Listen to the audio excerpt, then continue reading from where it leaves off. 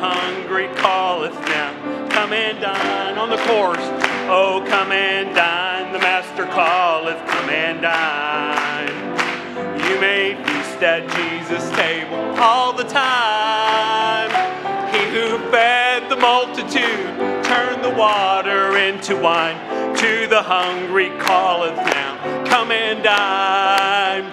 And Jesus has a table spread where the saints of God are fed. He invites his chosen people, come and dine. There with his manna he doth feed, and supplies our every need. Oh, 'tis sweet to sup with Jesus all the time. Amen. Come and dine, the Master calleth, come and dine. You may feast at Jesus' table all the time. He who fed the multitude turned the water into wine. To the hungry calleth now, come and dine. The disciples came to land, thus obeying Christ's command. For the Master called to them, come and dine. There they found their heart's desire, bread and fish upon the fire.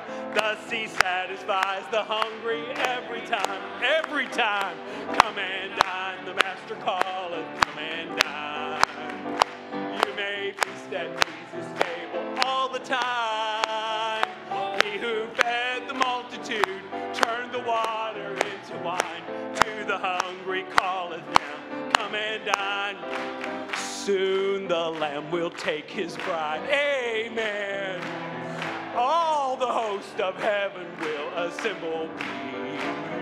Oh, 'twill be a glorious sight. Amen. And with Jesus we will feast eternally. Come and dine, the Master calleth, come and dine.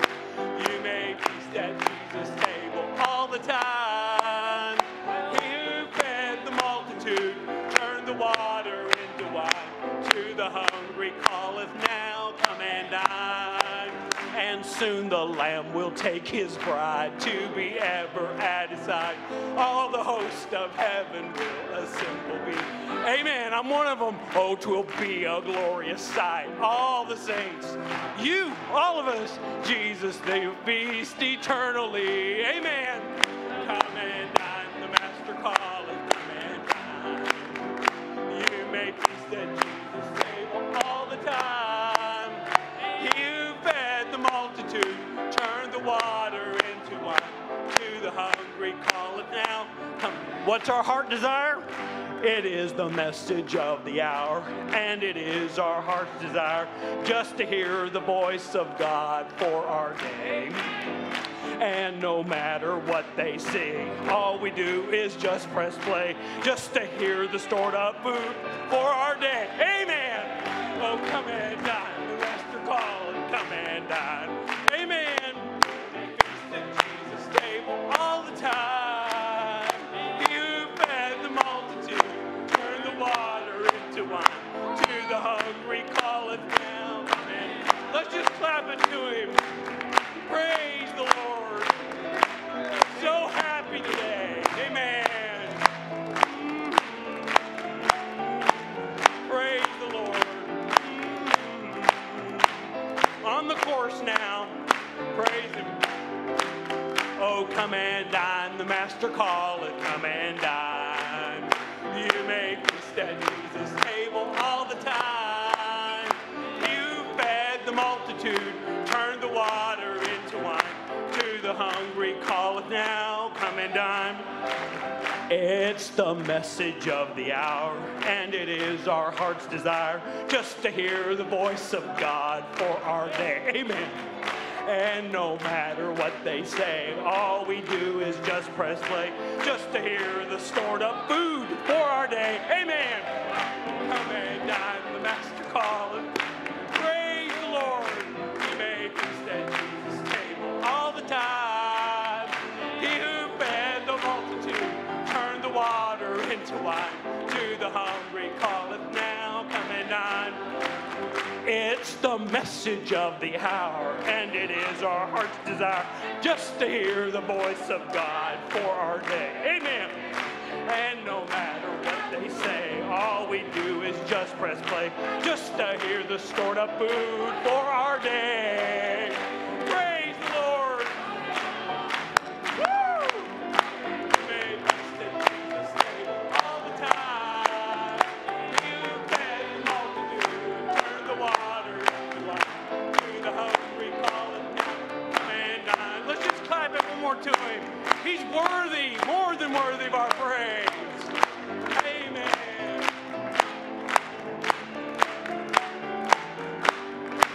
Hallelujah. Praise the name of the Lord.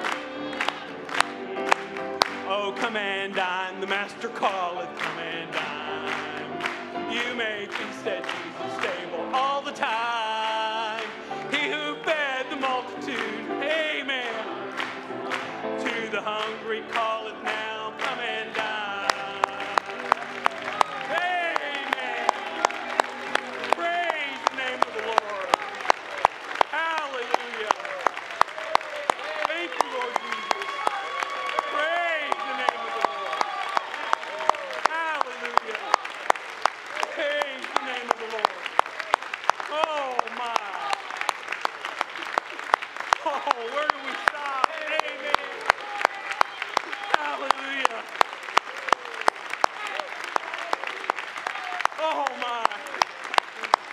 It's the message of the hour, and it is our heart's desire just to hear the voice of God for our day. Amen.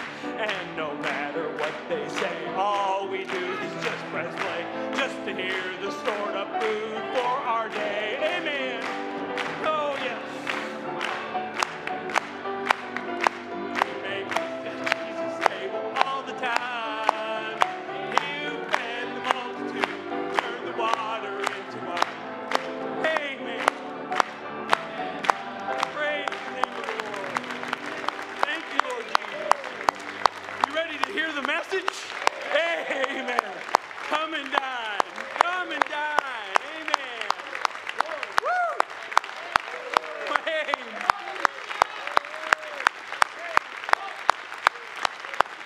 Hallelujah. God bless you. You may be seated. Wow. Oh. As Brother Branham said, we're going to be down there at that little cabin here singing Amazing Grace. Brother Branham's going to be singing it. We're going to be singing it. Brother Joseph's going to be singing it. Brother Billy Paul's going to be singing it. You're going to be singing it. We're going to be singing it. Amen. Amazing Grace. Amen. Amen. I can't wait.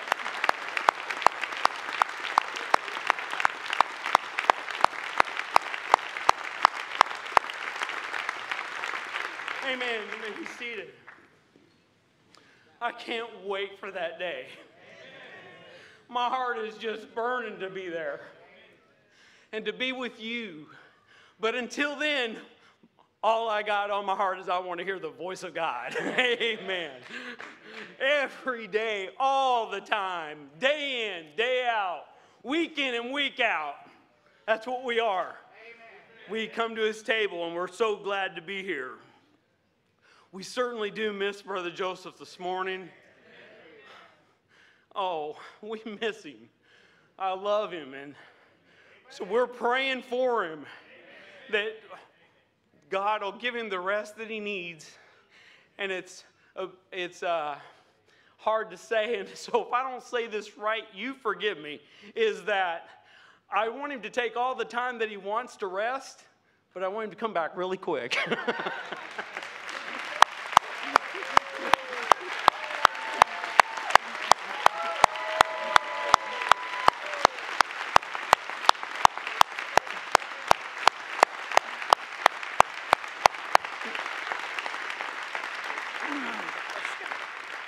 Amen.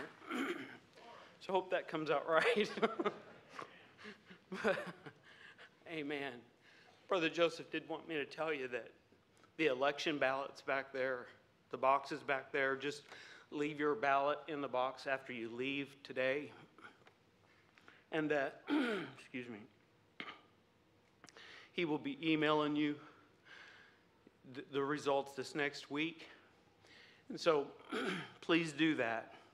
And if those that's listening in, just a reminder is that if you want to know what service times are, if you want to know what's going on and stay in, just keep looking at the website, and that'll update you on all the current events, and we'll post those things as soon as we are able to do that. So the Lord bless you. It's been a wonderful series of going into these church ages. And to know that the Lord Jesus Christ, He's walking in the midst of His church. And He's letting us know that we are that bride that was predestinated before the foundation of the world. And that He called you and He chose you, and that He's working with you and dealing with you. He's working with you on the job. He's working with you at school. He's working with you wherever you are, whether you're a housewife, if you're a young person, it doesn't matter. That Holy Spirit is with you. He's leading you. He's guiding you. He's in you. And you are sealed into the body of Christ. You are one of them. No doubt. He's letting you know that every day. Every day. He's speaking to you. He's talking to you. He's leading you. He's guiding you. He's encouraging you. He's giving you strength. And when the enemy comes up, he's a loser. He loses every time. Amen. So praise the name of the Lord.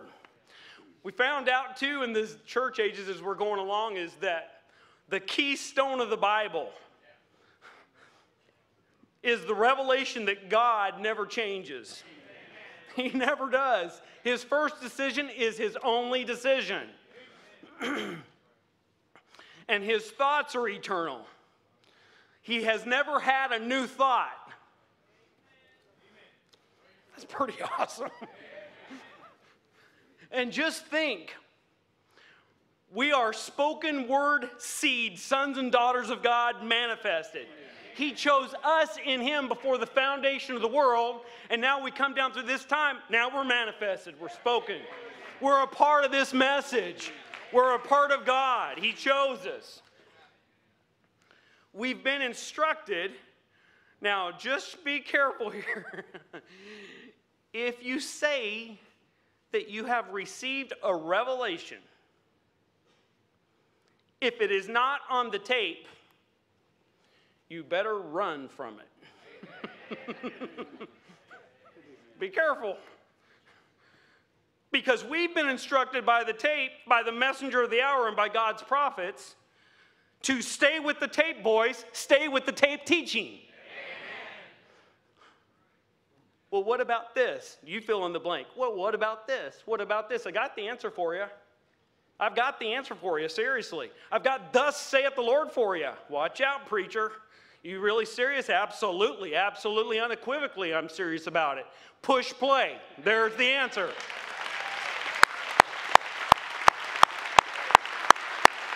Amen.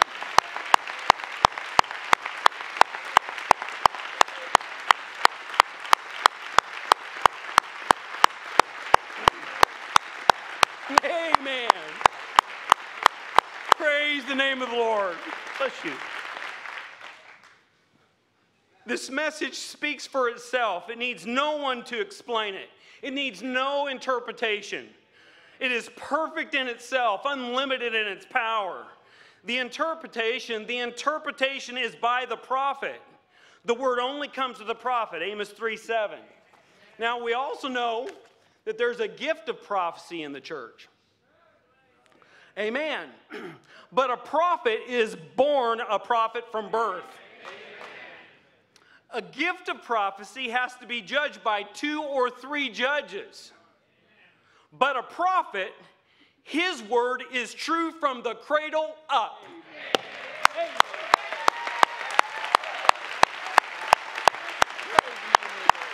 Amen. Amen. Woo.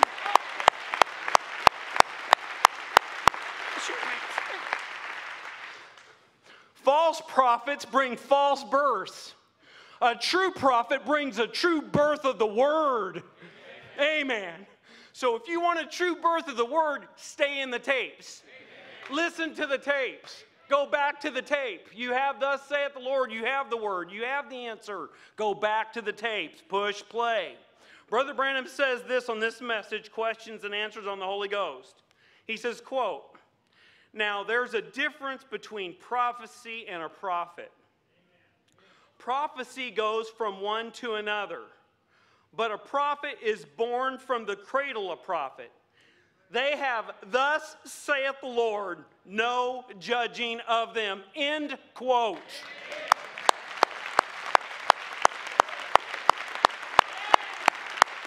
Amen. Praise the name of the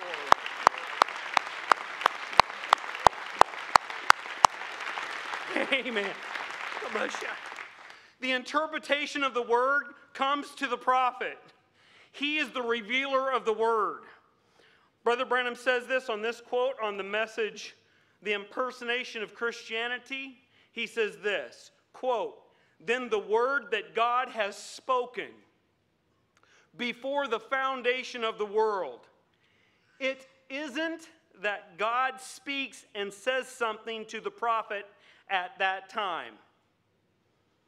It is that the prophet catches what God has already said. For the word was before the foundation of the world.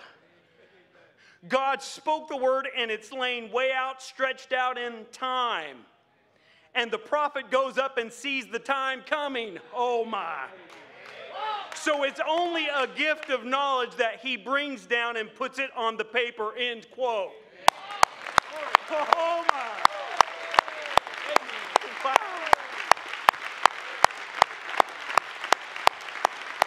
Oh my goodness.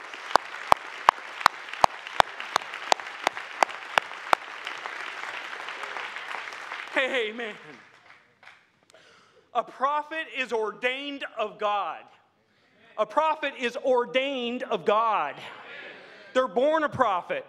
They're ordained of God with "thus saith the Lord" from childhood up. They are a reflector of God.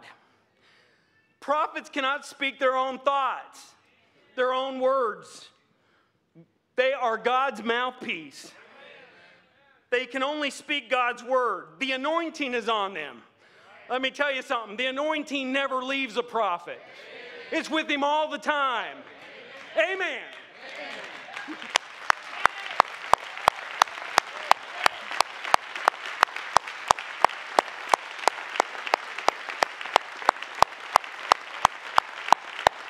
Amen.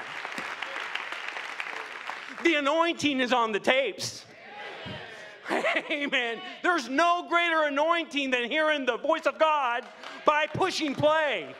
It's the answer for every situation. Under any condition, it doesn't matter. That is the answer, the voice of God for this generation. God has raised the standard, and that's this message. It's the victory for you and for me. It's the God's provided way. Prophets are God's eagles. They're seers. They see visions, dreams, interpretation of dreams, never failing, comes to pass. Here's another thing about a prophet. You cannot explain God's prophets. It's a supernatural message, a supernatural God. Prophets are built in such a way to catch the voice of God. So you can't explain that. Here's another one. God's prophets make no mistakes.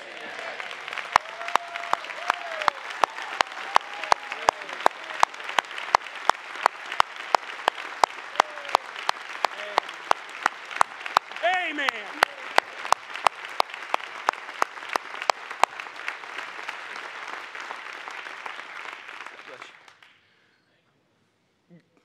I know of a group, it's called Group 1, the Bride of Jesus Christ. They will hear and receive every prophet God sends them. Amen. Yes, sir. Amen.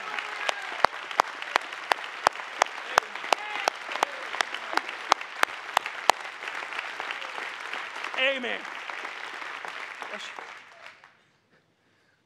Brother Branham said if he is a prophet of the Lord, he's the sender forth of the word, by the Word, with the Word, and He is the Word. Amen. This message is our absolute.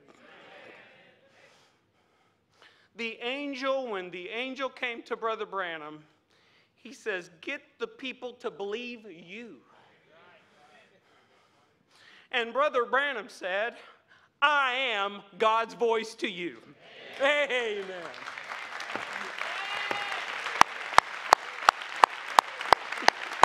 Amen.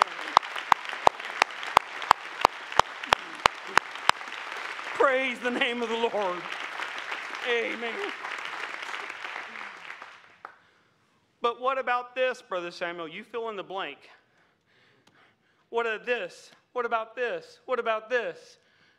Just push play and obey. Hear this message, and you will see where you are at, and you will get the revelation. Brother Branham said on this message, the Smyrnaean church age in the church ages book, let me share this with you.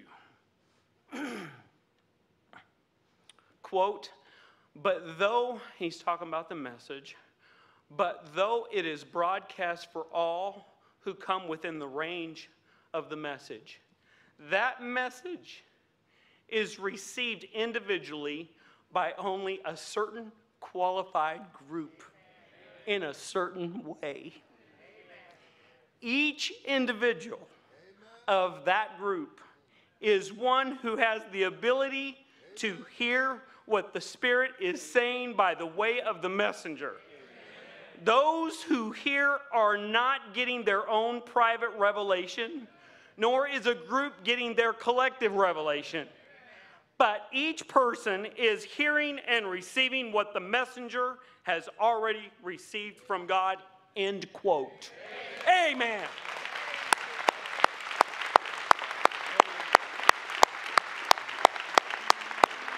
Amen.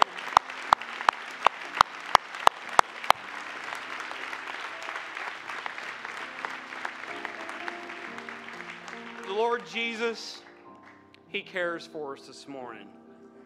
He's provided the table for us. Everything that we have need of this very day has been provided for you, because God sent you a vindicated messenger prophet. He's sending you a prophet to feed you the eternal life, the bread of life from heaven. It's perfect. It doesn't need any polishing from me, for sure. It speaks for itself. But He cares for us this morning. It doesn't matter wherever you are today. Those listening in, whatever your situation is, it doesn't matter. The answer is push play. The answer is hear that voice. Obey that voice, and your heart will be restored, ready for the resurrection and the rapture. Because you've heard God's prophet, and He is God's trumpet, and His thoughts are not His own. You've heard the voice of God. It's that simple. So whatever it is, are you ready to hear it now? Because He loves you. He cares for you. He sent you His prophet. He sent His word. Stored that word up for us so we could hear it this very day. And my prayer is today for you is that God will just pour out His Spirit upon all of you. Grant to you that you have need of. He's already done it. He's already done it. Lord, just give you the revelation that it's yours. It's yours right now. Amen. So let's just sing it to Him. And you know, we have many requests. Is that we want to remember Brother Joseph in prayer today and every day. Bless and be with him, Lord. Encourage him, strengthen him. I'm thinking of that little boy that's got a tumor on the leg. It's not too hard for the Lord. Amen. Brother Don Marsh in the hospital. Precious brother. That's not too hard for our Lord. There's so many. but just to let you know that he cares for you. Let's sing it to him. Amen. He careth for you. He careth for you. Through sunshine or shadows,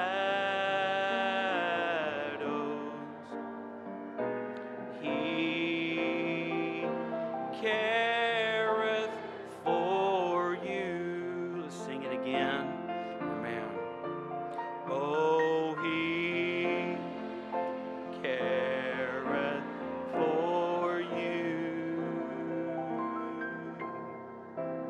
Oh, he. Thank you, Lord Jesus, for caring for us. Thank you, Lord. Through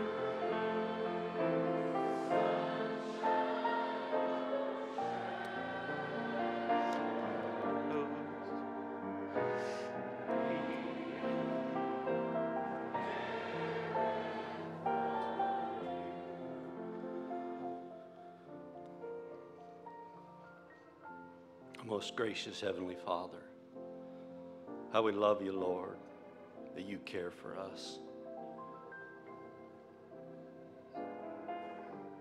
That you loved us so much, Lord, that you poured yourself into a human body.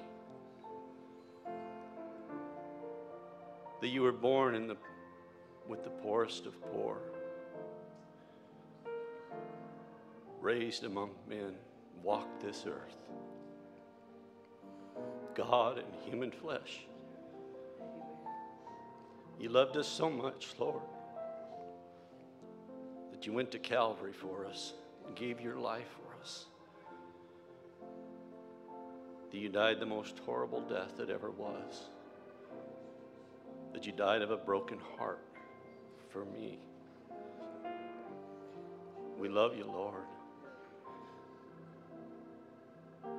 We just ask, Heavenly Father, for these requests. 2,000 years ago, it's recorded in Scripture, Lord, that by your stripes we were healed. And that eternal word was spoken and written in, and it will go into eternity as the absolute truth, Lord. And we stand with these requests before your throne of mercy and grace. We lift them up to you, Lord, that you'd send your Holy Spirit now to each one. We're so thankful, Heavenly Father, for Brother Billy Paul and Sister Lois, and just ask you be with them, Father. You'd watch over them, Lord, that you'd comfort, strengthen, and encourage, Lord. And we thank you, Lord, for the leadership of the Holy Spirit today in our brother Joseph. And precious Lord, I just ask that your Holy Spirit would be real close. You lift him up on eagle's wings, Father, and above the clouds, Lord. It might look a little dark right now, Lord, but you lift him up where the sun is always shining, Lord. How we thank you for him, Father. Pray that you'd give him a time of rest and relaxation, Lord. Give rest to his body and peace to his mind, Father, we pray. And Heavenly Father, as we sit down to partake of thy table, Lord, to hear the voice of Revelation 10:7, to see the fulfillment of Malachi 4, to see your scripture being filled before our eyes, Lord, we ask that you'd open our ears and our heart to receive that which you have for us in this day, today, this very hour. That you've predestinated us before the foundation of the world to be here. You knew we'd be here, Father. Oh, how we love you, Lord. For you do all things well, and everything is perfect and according to your will and plan. Lord, as unworthy servants, we just offer ourselves, Lord. Take us, Lord, and speak to our hearts. Keep us ever in thy center of thy perfect will, Lord. For this service, may your Holy Spirit come down and take complete and full control. For we ask in Jesus Christ's name we pray. Amen. He careth for you. He careth for you. Through sunshine or shadows,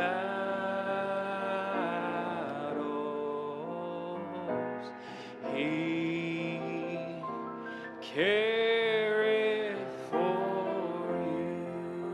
Let's just sing it to Him one more time. Yes, He careth for you. Thank you, Heavenly Father. Oh, He careth for you. Through sunshine or shadow,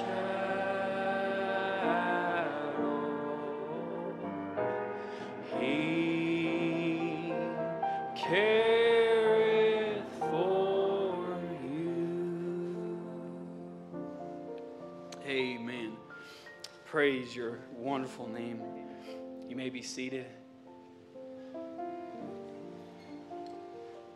Sure appreciate what Brother Samuel said. I believe the platforms are laid and we're ready to hear that message. I know I am. But before we do, we're just going to worship Him because we know that He's right here with us and that He is Lord and He is risen from the dead. And every knee shall bow and every tongue shall confess that Jesus Christ is Lord. Amen. For He is Lord.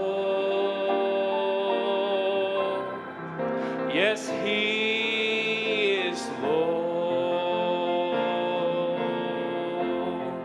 And He has risen from the dead.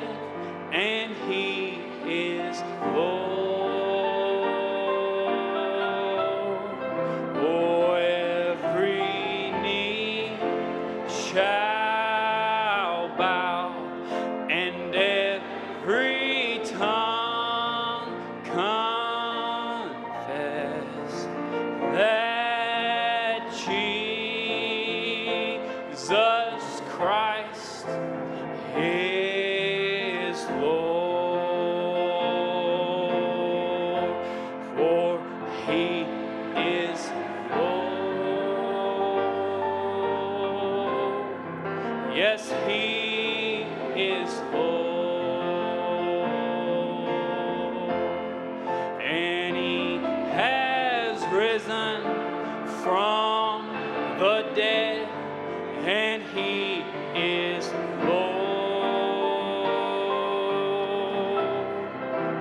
Every knee shall bow and every tongue confess that Jesus Christ is Lord. Heavenly Father, truly You are Lord.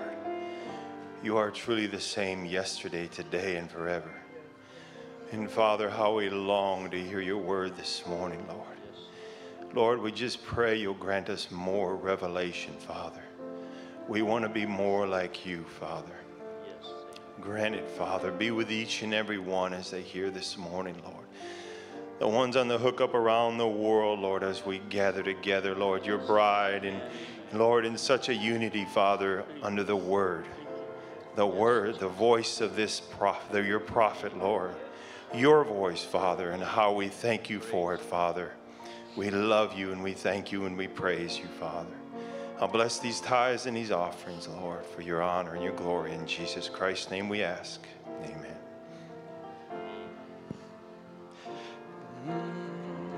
For He is Lord. Yes, He is Lord, and He has risen from the dead, and He is Lord. Oh, every knee shall bow, and every tongue confess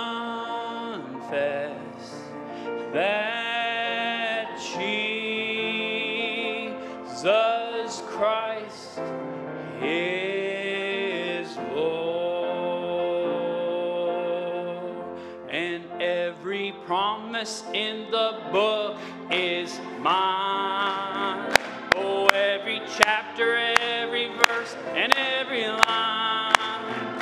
And I'm in His love divine. Oh, every promise in the book is mine. Oh, every promise in the book is mine.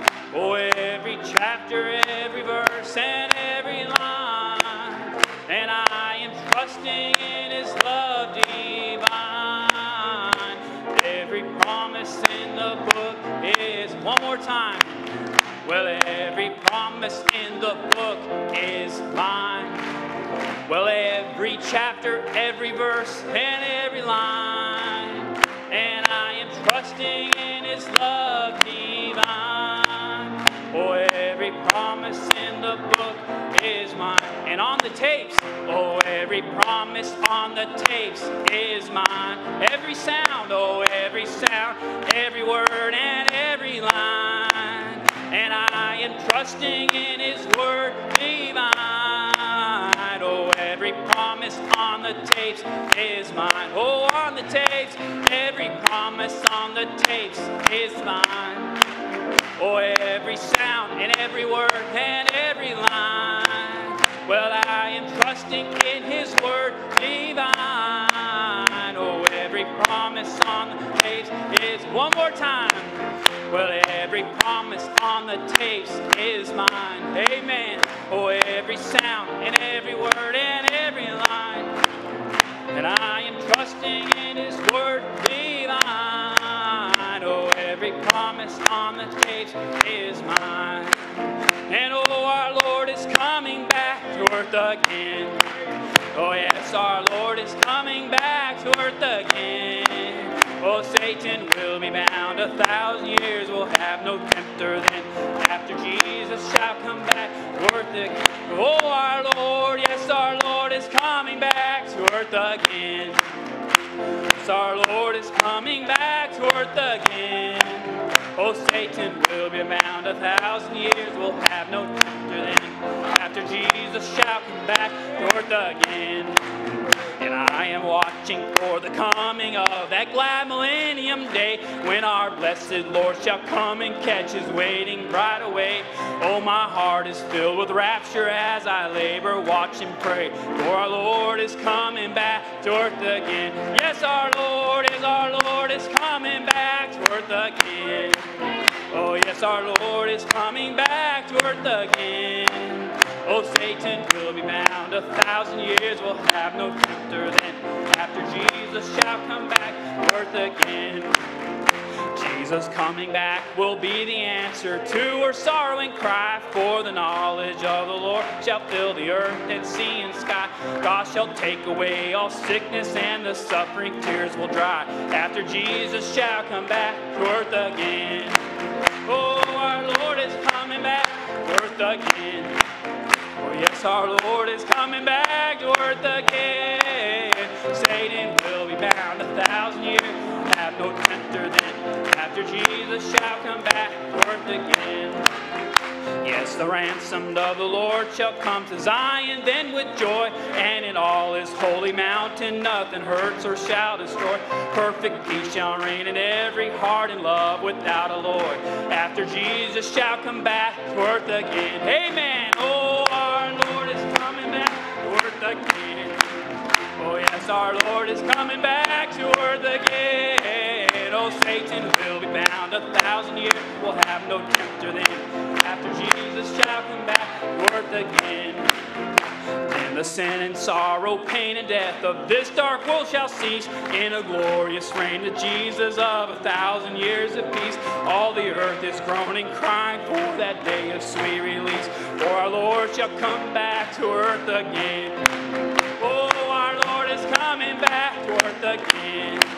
Oh, yes, our Lord is coming back to earth again. Yes, Satan will be bound 1,000 years. We'll have no tempter then.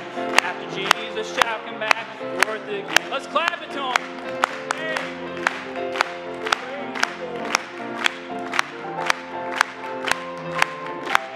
I believe that's right around the corner. How many's ready? Oh, our Lord, yes, our Lord is coming back to earth again. Yes, our Lord is coming back to earth again. Oh, Satan will be bound 1,000 years. We'll have no tempter then. After Jesus shall come back to earth again. Oh, our Lord, yes, our Lord is coming back to earth again. Yes, our Lord is coming back to earth again. Satan will be bound 1,000 years. We'll have no tempter then. After Jesus shall come back to earth again. Amen. Praise the name of the Lord.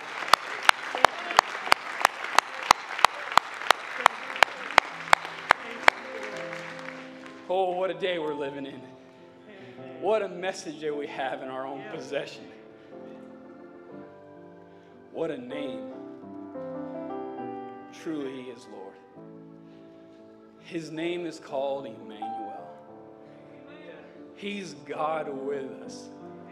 Oh, revealed in us. His name is called Emmanuel. Let's just sing that little chorus as we prepare to hear this message. Emmanuel.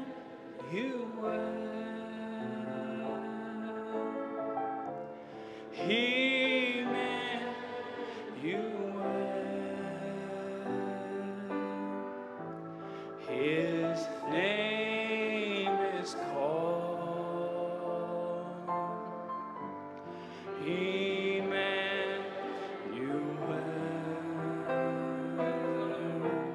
He's God with us.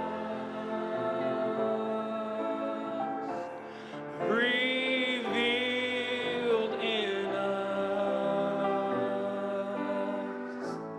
His name is called Emmanuel.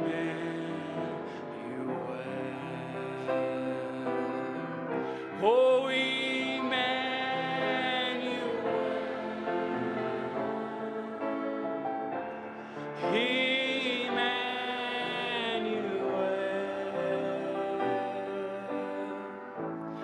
His name is called Emmanuel.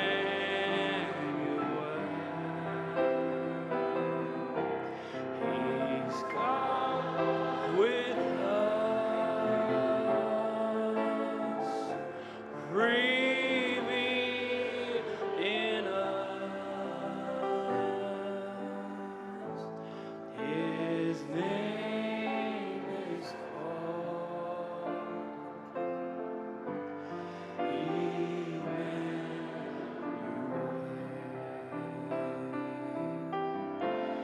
Oh, how I love you.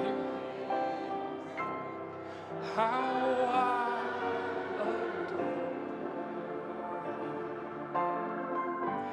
My breath, my sunshine. You're my all in all. The great Creator became my Savior, and all God's fullness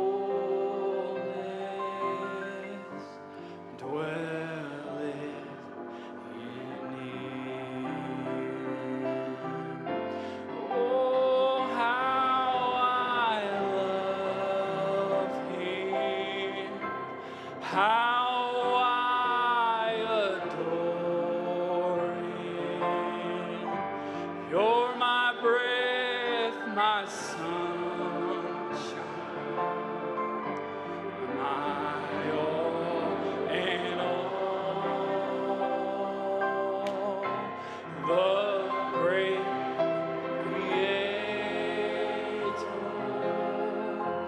became my Savior,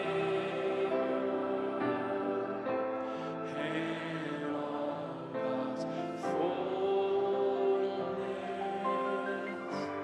dwelleth in Him. Just once more to Him. Oh, how I love Him. How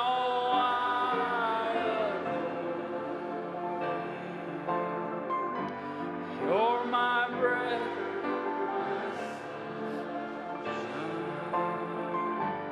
my all. The great Creator became my Savior, and all God's fullness dwelleth in Him. If we could just bow our heads as they play this, just think about it.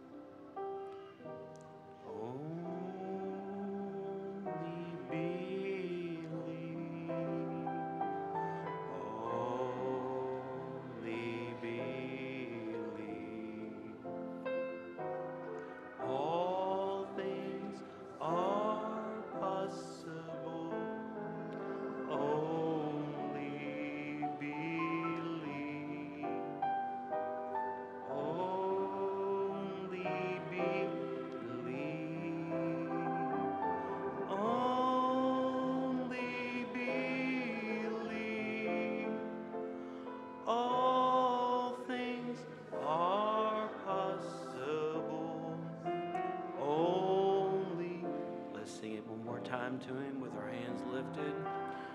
Only believe. Only believe. All things are possible. Only believe. Only believe. Thank you, Lord. Only believe. All things are possible. Only believe. Just remain standing. It's an honor to turn the service now to our pastor, God's servant and prophet messenger for this day, Brother Branham, as he prays for us. God bless you. Most glorious Father, we are so glad tonight to know that we have in our beings immortal life, the life of our God, separated by tongues of fire and set upon each of them, and they were all filled with the Holy Ghost, and began to speak with other tongues as the Spirit gave them utterance. Hallelujah. O Father, how we thank Thee that Thou did divide Thyself amongst the church, No wonder our Lord said, that day you'll know that I am in the Father and the Father in me, I and you in me. How the God of heaven dwells among His people. A little while and the world won't see me no more. Yet you shall see me, for I will be with you, even in you, to the end of the world. Down through every church age, you'd be here. The same yesterday, today, and forever, and we would know you by the works that you perform. These signs shall follow them that believe. Lord, seeing the climax of all ages, time is fixing to run out, and eternity sets in. Father God, we are so glad to know that we're living in that remnant today, watching our lives and seeing the kind of objectives we have, the motives we have, and seeing that the Holy Spirit has took over.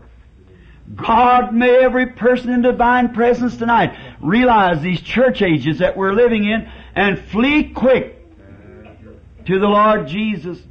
For it is so plainly written that the name of the Lord is a mighty tower. The righteous run into it and are safe. Amen. Oh God, come tonight and anoint our being, Lord. Hallelujah. Bring the wanderers. Oh Lord, it's so confused. Look at the poor sheep, Lord. They don't know what to believe. Their shepherd calls from everywhere. We pray, Father, that they'll hear that great shepherd of the flock, the Lord Jesus. His great Spirit speak tonight and say, child of mine, come unto me and I'll give you the Sabbath, the rest that seals you to your eternal destination. Not be tossed about upon the earth as we see the time running out now. Grant it, Father. Speak through the speaker. Listen through the ears of those who hear, for we all are listening. In Jesus' name we pray. Amen. You be seated.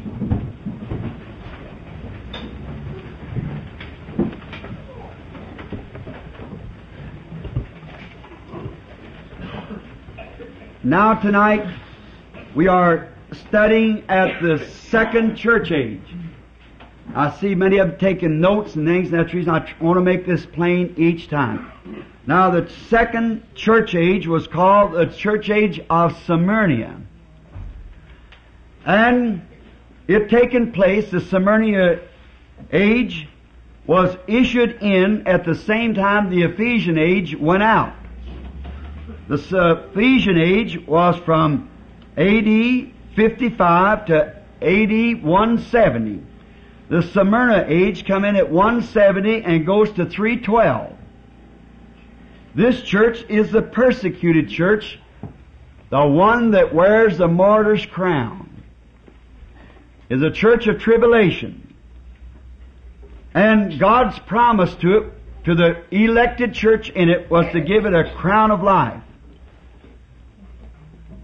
Each church had a star that was held in God's hand, which represented the messenger to that church age.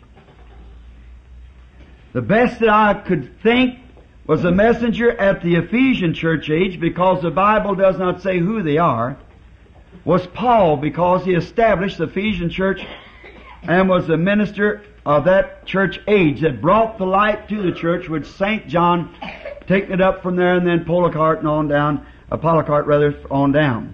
Now, the Smyrna age, I believe with all that I have been able to find, was Irenaeus. And now, I want to give you the reason why that I chose Irenaeus instead of Polycarp. Now, most all clergymen wants to think, and Bible teachers, that angel was Polycarp. Polycarp was a disciple of St. John, that is true. And Polycarp sealed him, he was a martyr. They stabbed him under the heart and killed him. Now, but he was a great man, a notable man, a godly man, sweet. No doubt one of the greatest Christians we've ever had. And there was nothing you could say against his life. The reason that I chose Irenaeus because I believe that Irenaeus was more closer to the Scripture than Polycarp was. Because Polycarp leaned kindly towards the Roman idea of setting up an organization. And Irenaeus was firmly against it. He absolutely denounced it.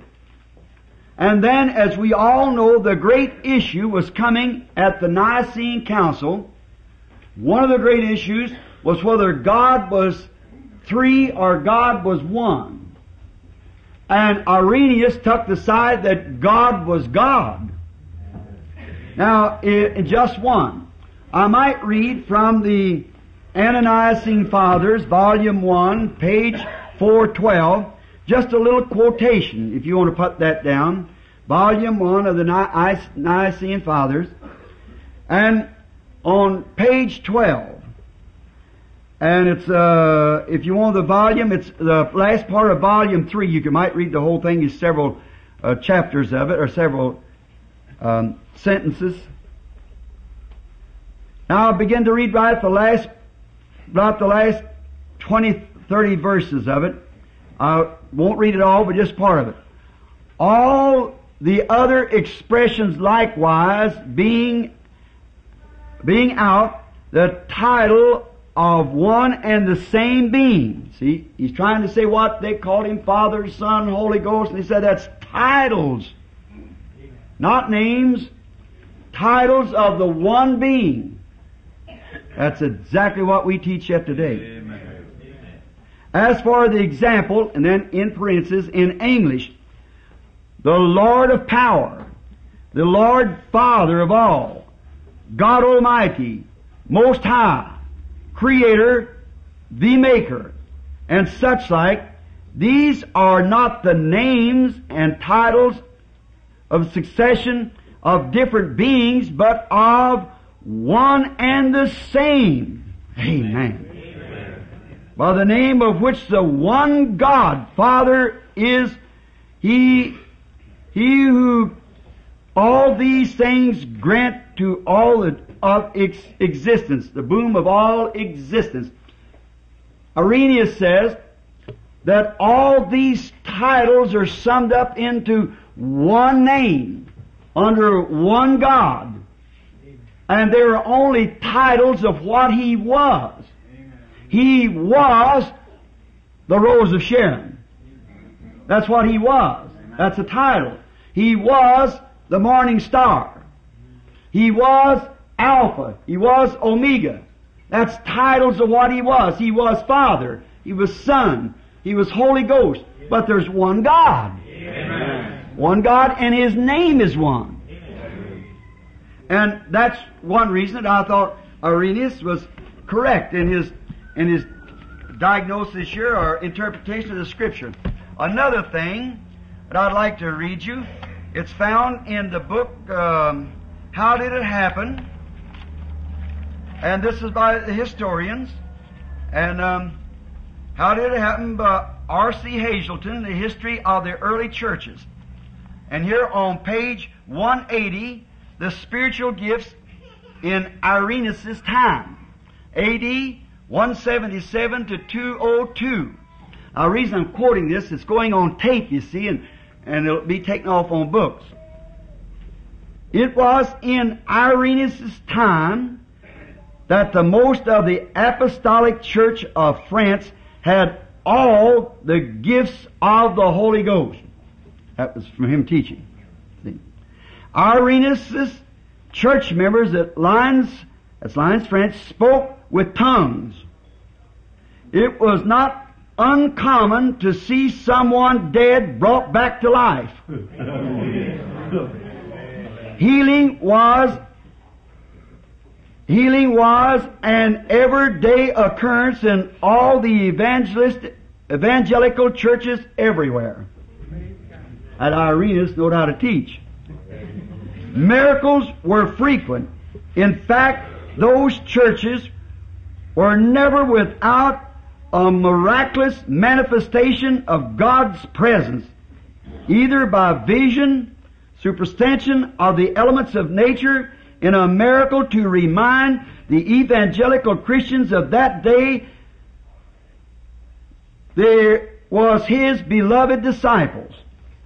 But from the histories of the past, we cannot glean a single instance of raising the dead in the first Roman church. That's people that not interested in either side. They're just telling the truth. It's historians. That's why I think Irenaeus, because you see, he had the same faith that Paul and the disciples had handed down. That's why I believe that he was the angel of the church of Smyrnaean, because he had the same scriptural teachings, and the same scriptural teachings upon the basis of God's Word will produce the same thing every time. Amen. If you will just simply take God's formula and carry it out to the letter, no matter what the churches say, just follow it just the way it says, it'll produce the same thing. Amen. And that's what Irenaeus did. Now I think that Polycarp was a fine man, understand, but I say that he leaned too much to organize the church, and like the Nicolaitans was doing. They were organizing the church and bringing a brotherhood together, which seems all right intellectually. But you see, the Spirit is so far ahead of the intellectual, so that you can't even think right to the Spirit. My thoughts are higher than your thoughts, saith God. My ways are higher than your ways. So there's only one way to do that, just follow Him by the blueprint. Amen. That's right. Now we might think, if you was going from here, if I was going to Chicago tonight, well, I might get out here and get me a compass and say, now let's see, Chicago sets right this way. All right, I'll take right off. I wouldn't get out of Jeffersonville. See? I got to get me a road map. And it's a way lined out that I can go to Chicago in 6 or 7 hours of travel by automobile. But I can't just cut anyway. The airplane just can't cut anyway. He's got a airline or certain height and things that he has to fly. A certain degrees that he has to stay in. There's a way made, and God has a way. Amen. God has a way for His church, for His people.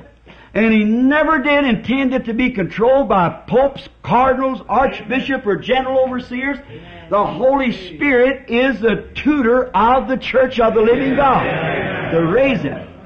And all the holiness don't go to a cardinal or a priest to make him a holy man in the church anything. The laity is just as much right to the Holy Spirit as any preacher, pastor, deacon, trustee, whatever more. Amen. Laity. And the reason they call it Nicolaitans, as we had last night, Nicolaitans, we broke the word down, took it from the Greek, and Nicko meant Nico, which means to conquer or to overthrow what?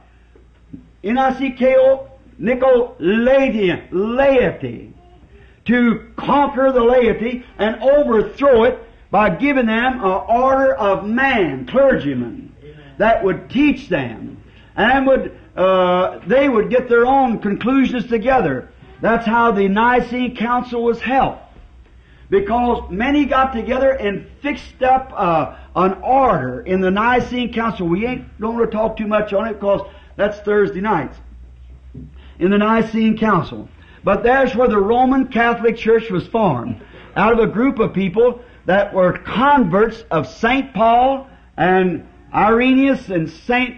Martin and on down. They were converted Christians from paganism over to Christianity, but wanted to pull the church back into an Old Testament form of ministry, like having high priests and apostolic successions, like one pope to another pope, another pope.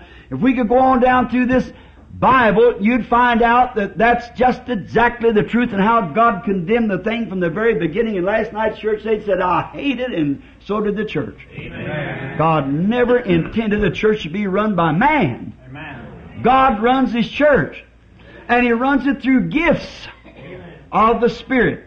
The gifts of the Spirit is in the church to correct the Spirit. He's got 5 ministerial offices in His church.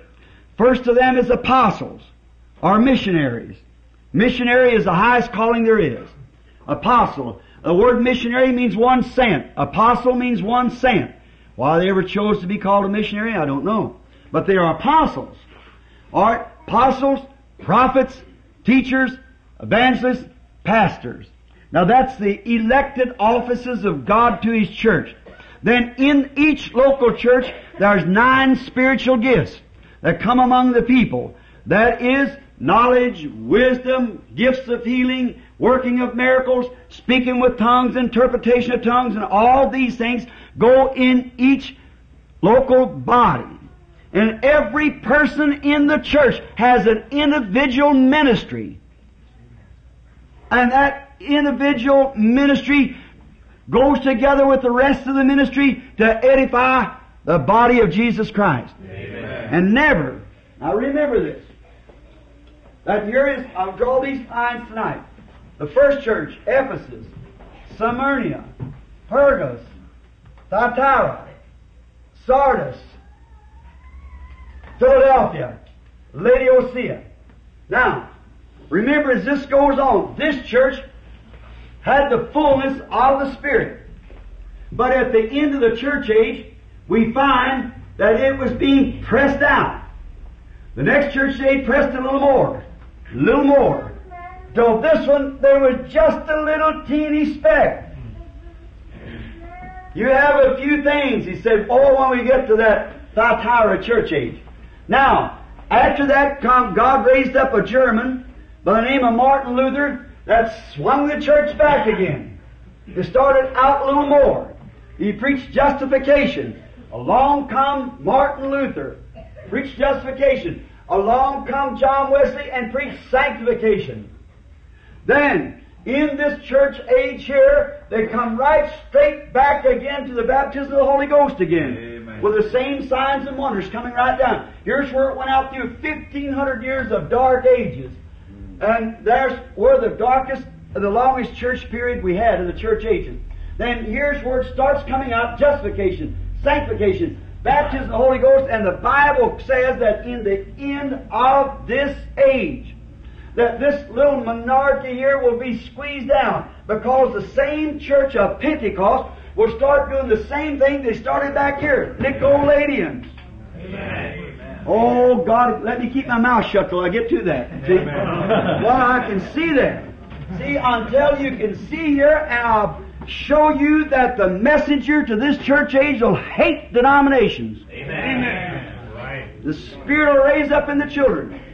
It's always been. And now, now if you notice this, how it was great here, went out, finally smothered it all the way out. Then it starts back. Luther pulled it back. Justification, sanctification, baptism of the Holy Ghost, and then right at the end time, he smothers it right down until this is almost completely gone out. There's just a little teeny bit there, and that's when he screams that if he don't cut the work short for the elected sake, there will be no flesh saved. Amen. See? There you are, right at the end time. Now bear that in mind.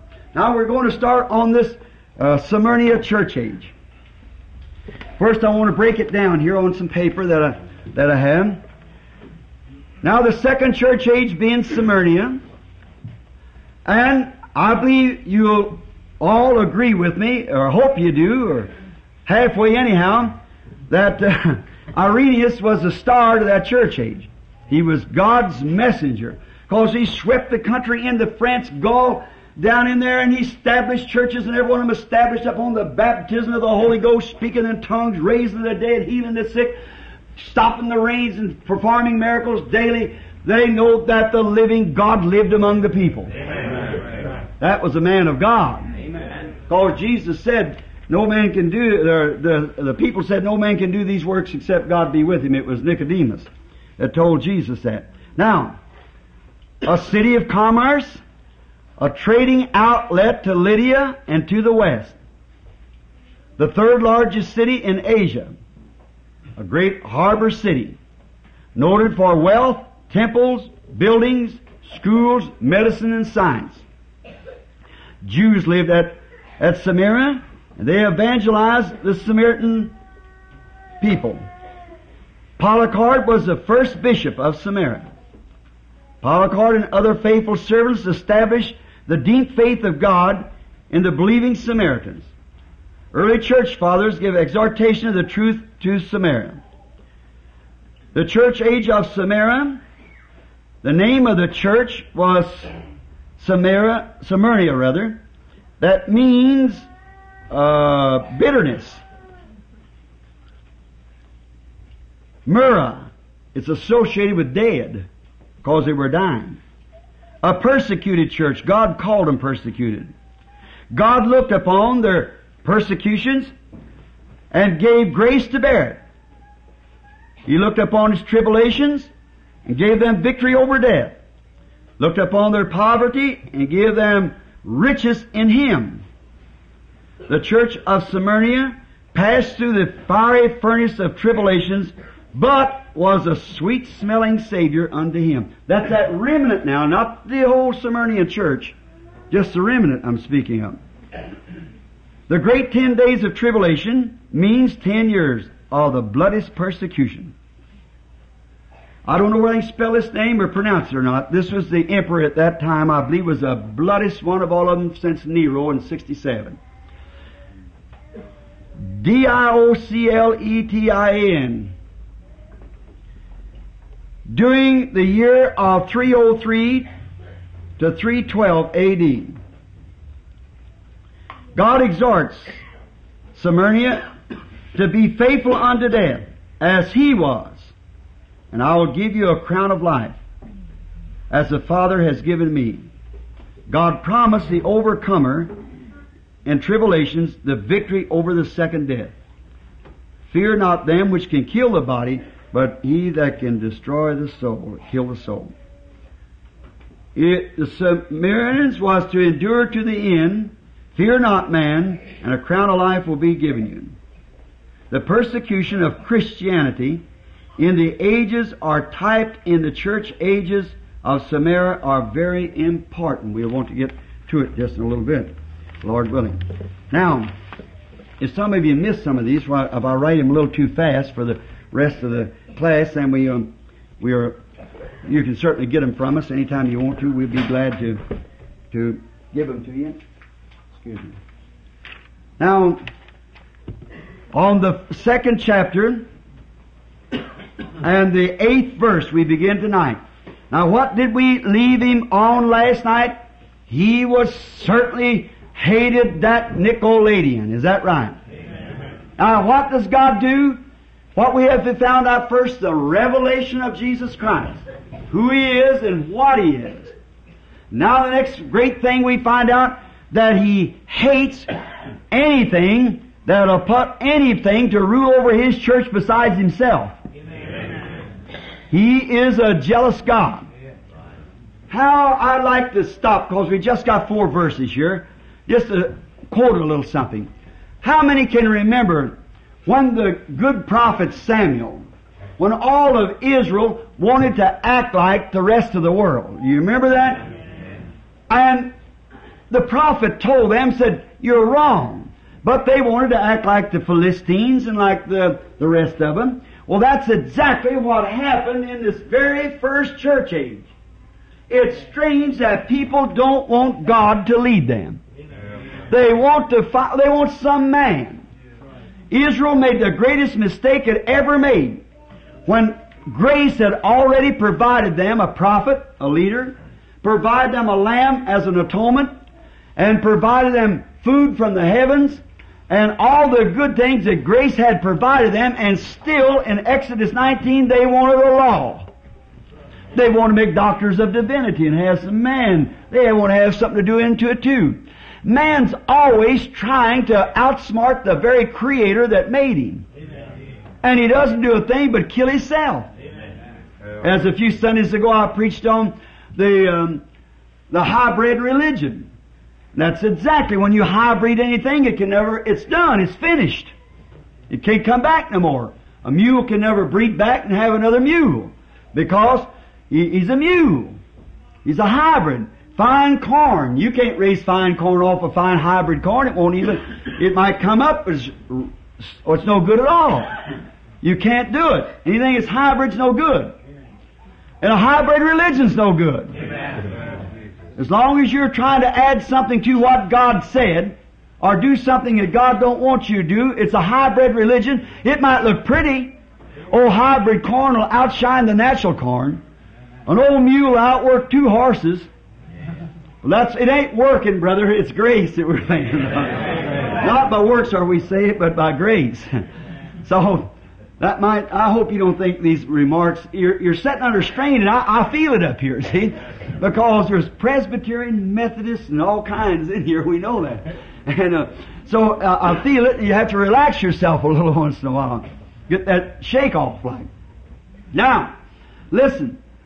Anything's hybrid is no good. You've got to take the original way God made it. Then you've got something that's real. Amen. Now, we find out then that this church of Israel, as they passed on, God had fed them and taken care of them and done everything for them. And finally they looked over to the Philistines and the Amorites and different ones and said, we want a king. They got something we ain't got. That's the same thing the people does today. One of these, our sisters, will look over at the television and see Glory Swanson or whoever, some of them women with a certain kind of a dress on, and they just can't stand it till they get one. See? You see some woman downtown, oh, isn't that darling? What do you care what she wear? People, it's just that way. I said it's a day of impersonation. Somebody wants to impersonate the other. You take there's so many Elvis Presleys now, I tell you couldn't sack them up in boxcars. Because he become popular. Carnal impersonations. We have the same thing in religion. I was reading the history of Martin Luther, and any of you historians know. They said it wasn't a mysterious thing that Luther could protest the Catholic Church and get by with it. But the greatest mystery, he could hold his head above all the fanaticism that followed his revival. He still stay with the Word. That's the miracle, how God kept him clear and straight. Now, so they come to this Samuel, and they said, make us a king. And the Lord told him, he rejected that idea, just exactly what he rejected here with organization. Just like he rejected that. He rejects organizations. He don't reject organism, but organization. Organism, we have to have that, but organization we don't have to have, because it draws lines. We are so-and-so. Are you a Christian? I'm Methodist. Are you a Christian? I'm Baptist. That don't mean no more than a pig in a pen. It has nothing to do with it. Not at all. A Christian asked a girl one night on the platform, are you a Christian? She said, well, I'll give you to understand I burn a candle every night. Like that had anything to do with Christianity. Another man said, well, I'm an American. Sure. Well, that's got nothing to do with it. Amen. Not a thing. You're a Christian because you belong to another kingdom. Amen. That's right. And you're in another kingdom above. Now, what did Samuel do? Just the same thing that God did here. Samuel called Israel together. He said, now listen to me, I want to ask you something. Has there ever been one time that I ever told you anything that wasn't true? Said, I'm God's prophet among you. Tell me one time I ever told you anything in the name of the Lord that didn't come to pass. Amen. That's what Samuel said to him. Amen. He said, and hasn't God fed you and taken care of you and done all these things? Said you're doing sin by trying to act like the other nations. Oh, they said, he said, I want to ask you something else. Have I ever took any money away from you? Have I ever begged you for an offering? Or have I ever told you anything in the name of the Lord that didn't come to pass? They said, no, you never took our money, that's true, and you've never told us anything in the name of the Lord that didn't come to pass. He said, then hear me. Amen. You're sinning by trying to act like the rest of them. Amen. But they want a king anyhow. Regardless of whether it's right or wrong, they want to carry out their idea. That's the same thing the church did right here at Ephesus. Amen. They've taken the Nicolaitan doctrine, and when they did, it pushed them right into convert paganism and Christianity together, and it's caused a 1,500 years of dark ages. And when Luther pulled them out, if the second round the Lutherans didn't do the same thing they did back in Ephesus. Amen. Exactly. Now if you'll notice, the candlesticks didn't set quite like that. They started down in this way and come up. Well, the highest one away from where he was standing was this one up here. And Christianity gradually smothered out as it went from where he was standing in the shape of the cross, which we'd seen in the 4th chapter, and the shape of the cross like this. And this was his right hand, that was his left hand. Now, right here, he had his hand on this church and on that church. He was both Alpha and Omega, and of course all was in between the two. All the other letters, but he specifically said Alpha and Omega. He had a rainbow over his head, which was his covenant. Now, if you notice, the light of Pentecost, where it started, gradually smothered out. These men, Irenaeus, Polycarp, all the rest of them sealed their testimony with their blood until it finally squeezed Christianity into the darkest of age. Now look, the first age, the other side of that great hump coming over was a little bit of light, and more light. Amen. See how it begins to shine again coming onto that day. And now at the end of this age, it's predicted here that it come to a Laodicean, a lukewarm. Now, here it is. Why, if this thing here brought them to this, why would we want that down here in Pentecost? Amen. Amen. Hallelujah. Amen. Yeah. And you know the Bible said there'd be a beast, and we know that's the Roman papacy. Amen. That's exactly right. Amen. And then they would form an image to that beast. What is an image? Something made like it. Amen. And that's the Confederation of Churches. Amen. And Pentecost is in it. Amen. It'll come a time where you'll either belong to an organization or you can't keep your door open. Right. Now you see if that isn't true. It's the reason we pound it to death. Yes, sir. You and even lower than that, they'll try to seek you so bad till they won't let you buy or sell unless you've got that organization mark on you. It brings it right in. Just exactly like that day. They burned them. I stood there in that arena, wept like a baby when I look up there where the gladiators would sit, and that old arena there, and see them things, and know that many of my Christian brethren was eaten by lions and tore to pieces on the ground there, and women and little children and things. And I'm thinking they all went down in faith. Would I let them down now? No, sir, brother. Hallelujah. God let me stand for the faith that was once delivered to the saints. That same thing, no matter how unpopular, somebody's always won't say, well, someone said not long ago, oh, how many great ministers on the field has called me and said, Brother Branham, if you don't stop that, every organization will be against you. Well, I said, there's one it won't be. That's the one that's in heaven. That's the one I'm looking for. See? Now, I love people in every organization, sure. But have I ever told you anything that the Lord, in the name of the Lord, didn't come to pass? Has everything been said and been done right? Have I ever begged you for money? Then stay out of the organizations. You stay free in Christ. Let the Holy Spirit always move in and out the church. The only thing that matters, get all these little differences away from you, little isms and little funny feelings around you for brethren and things like that. Shake it away. Don't let no root of bitterness ever get into your soul. If you do, it'll canker you. Right. Keep love. I don't care how much people hate you, you love them anyhow. If you can't do that, you ain't sealed. You got a loose place yet. So come on back and get that sealed up right good with the blood of Christ. It'll cleanse you from all roots of bitterness. Yes. Now, see, but we're trying again. The Pentecostal blessing fell about 1906, somewhere in there. There's a minister sitting with us tonight, a missionary from Tibet. I don't say it because it's his presence. I hope he didn't go home. I think he's still here. He's going to speak for us a little before I come down. And that man remembers the first of Pentecost. There wasn't any organization. Everybody had things in common. Oh, how easy it is to take the wrong step right there. And how good it looks to the intellectual. Look, little did Israel know when they stand out there on the bank, shouting, Now you say this kind of religion is something new. Well, it's the oldest there is. Amen. Sure. Even before the world was ever made, they were shouting and praising God. God said so. Ask Job, where was he when the morning stars sang together and the sons of God shouted for joy? That's before the world's ever created. But now look at Israel. Had seen miracles. That's the early Pentecost, Israel. The Pentecost of that day. Now they've been brought up out of Egypt. God had blessed them, give them all kinds of great signs and wonders, and deliver them. And when they stood up on that bank and had a Pentecostal meeting, they did. Now listen, Moses sang in the Spirit. Amen. And Marriom took a tambourine and run down the bank, beating this tambourine, dancing in the Spirit. And the daughters of Israel followed her, dancing in the Spirit. If that ain't a Pentecostal meeting, I've never seen one.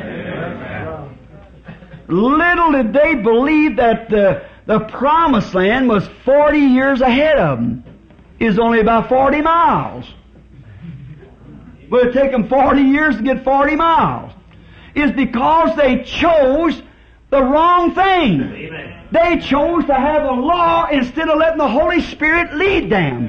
The pillar of fire. Take them on through and lead them. They wanted to have something to do themselves. They wanted to have certain priests and certain dignitaries and a little theology they could fuss about instead of just going on and letting the Holy Ghost lead them. They were in the Spirit. God had provided everything. But they had to have something to do into it, just like hybriding again. Let the cow alone. Let the horse alone. Let the food alone. The science claimed in Reader's Digest, the article of it, if they keep on hybriding food and people eats it like chickens, they got that poor chicken till they ain't got no wings or legs. And if it lays itself dead, it can only live a year in the tissue so soft you can't hardly eat it. And people eating it is perverting people. That's right. You know, homosexual is on the increase about 40% in the United States over the year ago. And did you know that science claims that women are getting wider in the shoulders and narrow in the hips, and men are getting narrow in the shoulders and wider in the hips? You're eating a perverted seed. You're eating perverted stuff. Your body was made to thrive on the natural thing. And what's it doing is changing even the natural course of man and women. Till Hollywood, even our government and everything is full of perverts. What's he doing? They're bringing it on themselves by their own tree of knowledge. Killing themselves. Go back to the beginning. Let nature alone. Let God alone. Keep the church and the Holy Ghost and get away from all these bishops and popes and all kinds of doctrines. Go back to where we started at. Go back. Jesus would come tonight and say, I'm a Methodist. He'd say it wasn't so from the beginning. I'm Presbyterian. It wasn't so from the beginning. What was that at the beginning? A Pentecostal experience of the baptism of the Holy Ghost. That's where it began. But see, we had to pervert it. Oh, it makes prettier, sure. That little church standing around there dancing and shouting and down on the street and people throwing rocks at them, making fun of them and everything like that. That ain't very pretty. But now we got the great doxology and the Apostles' Creed and Dr. Ph.D. LLD, so-and-so for our pastor could come out and say, oh man, like a calf with the cramps and go on like that. All those kind of things. Excuse me, I didn't mean to say that. Forgive me. I didn't mean to say that like that, see. I didn't mean it. That ain't becoming to a servant of God. But look, all them, I just come up on my mind, see. But stand and say all them different things like that. Practice before the, say not, no, you don't say that right. Amen. Amen. I like a good old Pentecostal meeting where the power of God's falling and you're screaming and shouting and praising God, having a great time. That's where the Spirit's got a hold of people. But you can't hear an amen hardly anymore till amen. However, that's where we get, you see. These organizations, stiff pride. Now, was there prophecy concerning that? You remember Paul's prophecy last night? I know that after my departure, grievous wolves will enter in among you. And men of your own class, you're right in the own church, them Roman Catholic Church coming up, will raise up among you and pull away disciples after them. Amen. And Paul's wolves, we find out, become Nicolaitans. Listen to the Spirit speak through the prophet again. In the last days, peerless times shall come. For a man shall be lovers of their own selves. I'm Dr. So-and-so. Don't you tell me one about it now. I'll give you to understand I'm a Presbyterian, hallelujah. Or I'm a Pentecostal. What difference does that make if you ain't Pentecostal by nature, the experience of it? See? Yes, sir. I belong to the assemblies. I belong to the Church of God. What difference does that make to God? You got to belong to the kingdom up there. That's right. Now, if you see all these things, just a conglomeration of gaiety. Now, I said they'd be heady, high-minded, lovers of pleasure more than lovers of God. Oh, they can't go to church on Sunday night as long as there's some good television program on. Oh my. Always, even the churches has got ball teams and soup suppers and cricket parties and lovers of pleasure more than lovers of God. Truce breakers, false accusers, incontinent, and despisers of those that are good.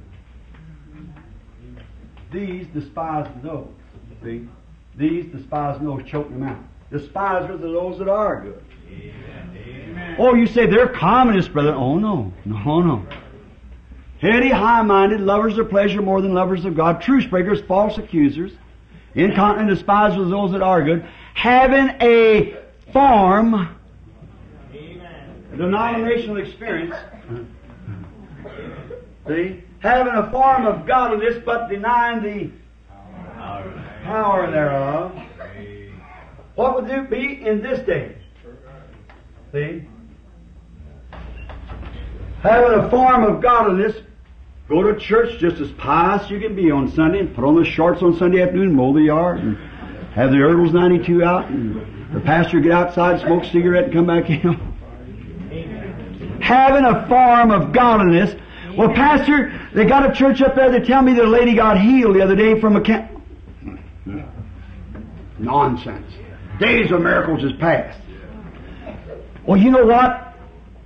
I was up to a little church the other night, that little mission down on the corner, and there was somebody getting up there speaking something. Oh, honey, don't you never hang around stuff like that. That's mad dogs. Don't you fool around that. That's holy rollers. Don't you never having a form of godliness and denying the power thereof. From such turn away. For this is the sort that goes from house to house and leads silly women led away with divers lusts, never able to learn or ever come to the knowledge of the truth. Amen. That's exactly right. There you are. Ladies' Aid Society, this society, that. The poor church has got so many societies that can't even preach the gospel no more. Amen. Pastor can't have but 20 minutes and he has to talk about something else then. See? But don't, the deacon board will meet him. Yes, sir. Oh, brother, what does a good pastor have to do today? Just do the best he can to stand out and cut the limbs where they want to and let the chips fall in where they want to and sling it out there. That's all. Amen. Yes, sir. That's right. Don't spare nobody. Just preach the word and stay right with it. Just hammer right on away. If they throw you in jail, preach it in jail. If they put anywhere else, preach it where you go. Just keep on going, preaching. That's right. Now, that's what's happened. See this smothering it out. Now, we're coming to the Smyrnaean age. The 8th verse. Unto the angel of the church of Smyrna. Write these things, saith the first and the last, which was dead and is alive. I want you to notice, every time that he introduces himself to a church age, he puts forth something of his deity. Amen. That's the first thing he tries to make known to the church, that's his deity. He's God. Amen. Amen. You see the great issue back here that Irenaeus and them was fussing about? They try to say that the God in three cosmics and God in three persons and God in this. He said there's no such a thing. It's titles of one being, and that is the Almighty God. Amen. That's right. So they've always had it, and God here in the beginning is introducing Himself of one of His deities. You see, He's introduced Himself first over here. I am He which was, which is, and shall come. And I am the Almighty. Here he starts right off with his Smyrnaean age now. I'll listen to him. Unto the angel of the church of Smyrna, we believe that be Arenas, write these things, saith the first and the last. See? Introduced himself. I'm God now in this church age. I don't want no 4 or 5 different gods around here. I'm God. See? That's it. Which was dead and is alive. Amen. Now, that's the introduction. Now, Smyrna means bitterness. And comes from the word of Myra. And the first church and had lost their first love, the Ephesian church, and this church had begun to have a root of bitterness coming up in them, because that this church, the main church, the big part, a majority of them always, was hammering against the Holy Ghost ruling in the church, and they wanted to rule themselves. They wanted to set up a priesthood. They wanted to act like the Old Testament people did. They wanted priests. If the pagan gods back there where they was converted, they had priests and so forth of Jupiter and priests of Venus and so forth. They want to bring them same thing and make these men. See, the whole thing is pagan to begin with. Amen. Have your way, Jesus. All pagans has those priests and things like that, but the church of the living God, it's foreign to them. Christ is our priest, our high priest. We have a high priest, a table also that we eat at. Now, this church had begun to spring up a root of bitterness. Why? It was bitter against those who wanted to continue on with the Holy Ghost. The love had faded away, and they were trying to swap it to creeds and denominations, getting away from the Holy Ghost leadership. Think of that. That's why the bitterness was in them. All right. Now, the first church, the bitterness started creeping in. The second church a little more. And finally, it creeped right in because they were making a better church. They thought they were. Right there they had something dignified. The great Roman people could come in. Why? They had a pope. They had great men, cardinals and so forth. They dressed fine. They got away from all the noise and everything they had. Very quiet. Showed they was dying. They were dying. And so they got dignified.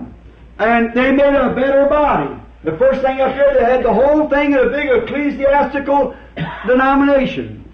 A Roman Universal Church. A Roman Catholic Church. In the Dark Age. Well, then they had dignitaries. They had a class. Oh, it was much prettier than when they used to stand out on the street and have to walk in sheepskin and goat skins and destitute and sawed asunder and laughed at and made fun of. And as Paul said in Hebrews 11th chapter, well, this great big fine robed church with underskirts on and all this other stuff that they wear like that, sure, it looked dignified. Father, Reverend Doctor, Father so-and-so, oh my, they could put on some real dog there. But you see, it was a hybrid thing, hybrid. Amen. See, it didn't have any life in it. Amen. And it cannot go back no more. That's the reason they never rise. The Lutheran revival never did rise up again. The Wesley revival never did rise up again. The Nazarene revival did not rise up again. Neither will the Pentecostal revival rise up again. Amen. Why? Because you killed it. Amen. You hybrid it with the world, with the Nicolaitan idea. Amen. Not let the Holy Ghost have its way. Amen. Right. You hybrid the church and it can't breed itself back again. When you breed back, you get more Methodists. Baptists breed back, get more Baptists. Amen. Catholic breed back, gets more Catholic. Get the same thing you're shelling off the ear. Right. But let me tell you something. When the Holy Ghost comes back, it brings new birth and new life, conversion, baptism of the Spirit. Brings the church back to itself again. Puts life back in it. Hybrid corn don't have life in it. What life it is just about sapped out. Now we get that in the Dark Age there. What little you have, hold on to it. They just squeezed it out. Now, but it won't reproduce itself again. Now, but the body of Jesus Christ is not an organization. Amen. Amen. The body of Jesus Christ is a mythical body. Amen. It is a body in a kingdom that's a spiritual kingdom that's set up on the earth by Jesus Christ being the King of this kingdom, the high priest to offer sacrifices for the wayfaring in this kingdom. He's a prophet, the Word that preaches the truth and brings the light of God in this kingdom. And He is both prophet, priest, and king in this kingdom. And how do we get this kingdom? By the denomination? By letter? By handshaking? But by one Spirit. We are all baptized into one body, which is the mystical body of Jesus Christ, and we're baptized in there not by water, not by sprinkling, not by pouring, not by any kind of water baptism, but by one Spirit, Amen. Holy Spirit. We are all baptized into one body. 1 Corinthians 12. Yes, we are baptized into this body by one Spirit, Holy Spirit. Then we don't belong to anything but Christ. Amen. Amen. You are Christ. It's a mythical kingdom of God that's set up that we come into it by Holy Spirit baptism. I love that. There are people almost everywhere whose hearts are all on flame with the fire that fell on Pentecost that cleansed and made them clean.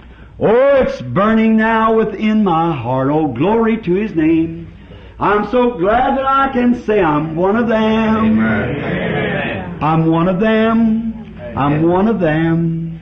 I'm so glad that I can say I'm one of them. Hallelujah. One of them. I'm one of them. Now I'm so glad that I can say I'm one of them. Though these people may not learn to be DDD, PhD, see, may not learn to be or boast of worldly fame, they have all received their Pentecost, baptized in Jesus' name, and they're telling now both far and wide His power is yet the same. Amen. I'm so glad that I can say I'm one of them. Amen. Aren't you glad? Yes, sir. Just one of them, that's all. I remember walking down through Memphis. That little colored lady with her head leaned over there, she said, "Good morning, Parson." I said, "How'd you know I was a parson?" She said, "The Lord told me His parsons come down the street, be wearing a tan hat, packing a suitcase." I said, "I knowed you was him when I seen you coming." Oh, she was one of them. That's right. Oh, how God is good. And I believe something. The little girl you prayed for Sunday night from Bedford is supposed to have just died. This cannot. Please have prayer. A little girl that they prayed you for here Sunday night from Bedford has just died. They said, let's have prayer. Lord Jesus, I pray that somehow, some way, Lord, let our prayers go through for that child. We commit the little thing to you, our Father God. And we think of those people that were here and praying and asking prayer for that little girl. Father God, I ask that this report may not be so, Father. We don't know. But I pray that you'll have mercy and give strength and let the little thing be raised up and live for the glory of God. In the name of Jesus Christ we ask it. Amen. Amen. May the Lord Jesus add His blessings. Now, a church. Now, the church name is associated with the nature of its character. Did you notice the Smyrnaean meaning bitter? And you notice each one of the church now, it's the church name has something to do with the character of the church. I could say something here, but I'd better not. Because you'd get me wrong, see. Your name does too. Amen. You might not know it, but it does. Oh, yes. You say, now it's numerology. No, it's not. When Jacob was born, they called him Jacob, which was supplanter.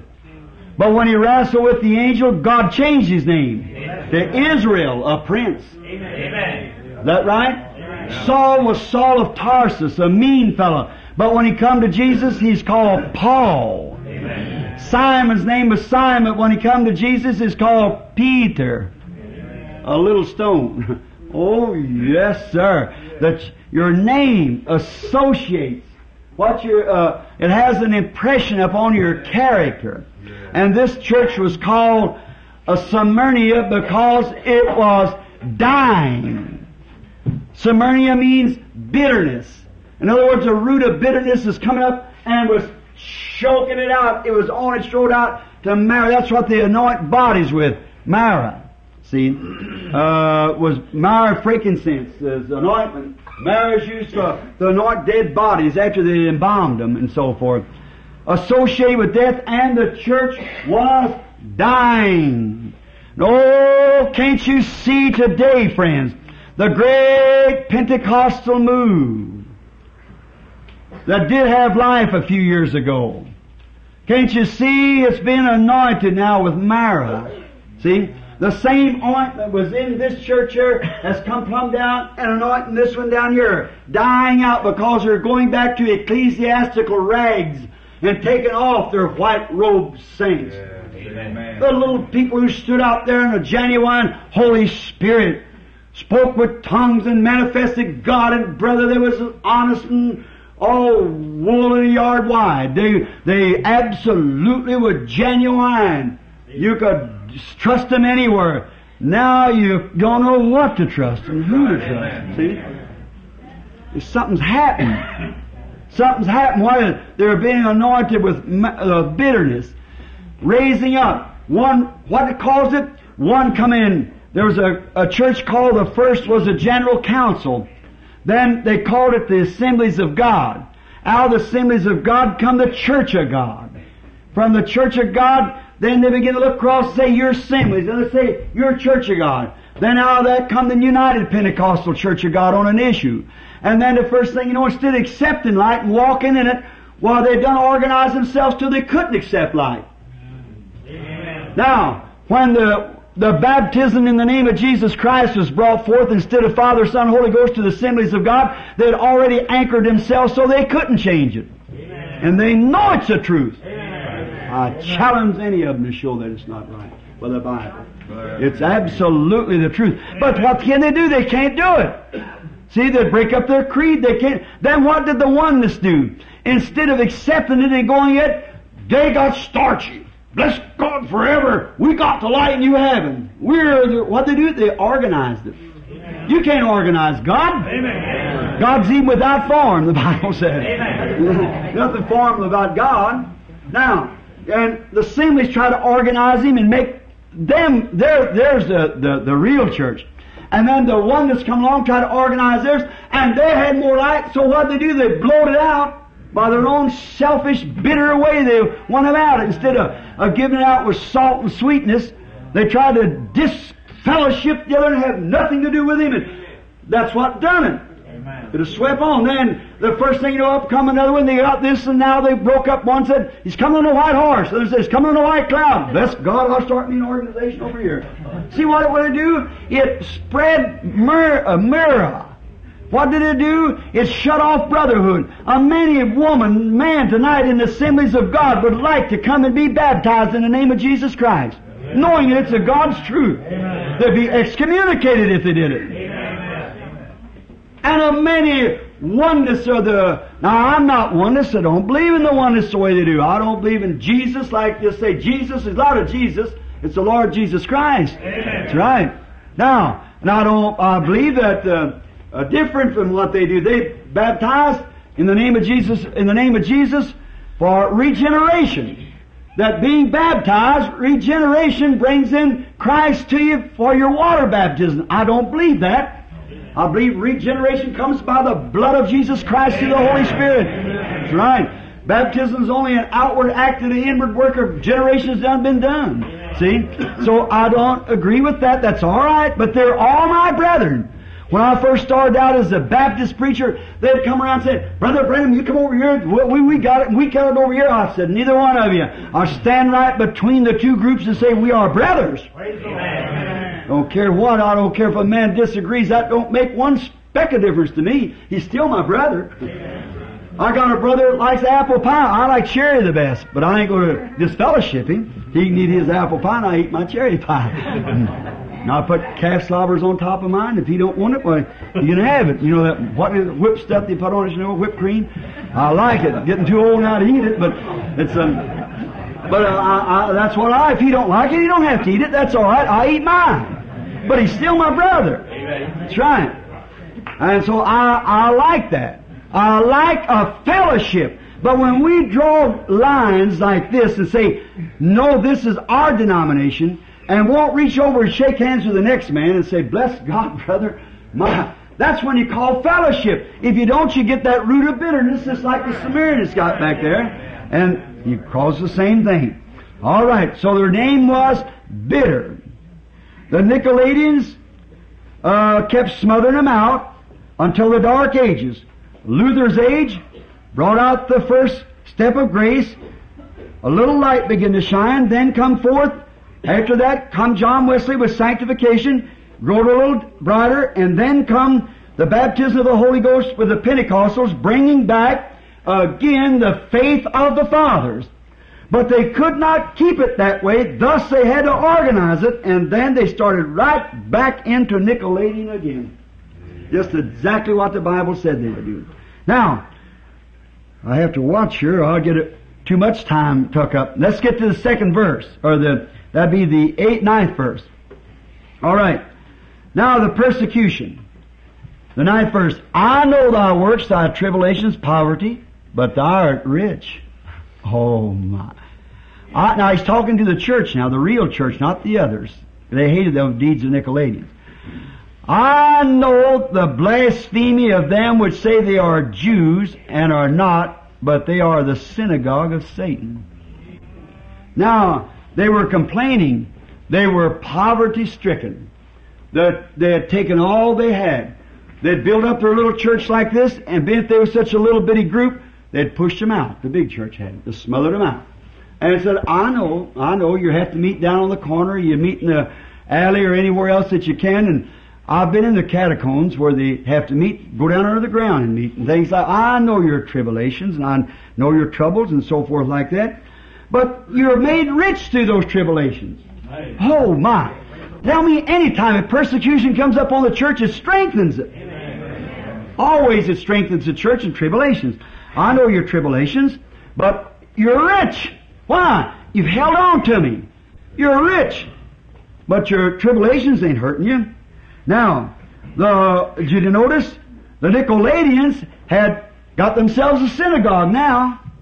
The Bible said so here. Did you notice it here in the 9th verse? Which are not, but are the synagogue of Satan.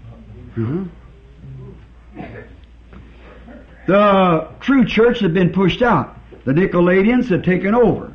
And they had pushed out the people that had the Holy Ghost, so therefore they didn't have no use for them. If Smyrna in Asia had only knew that the things that martyrs' crowns would await them, they would have shook.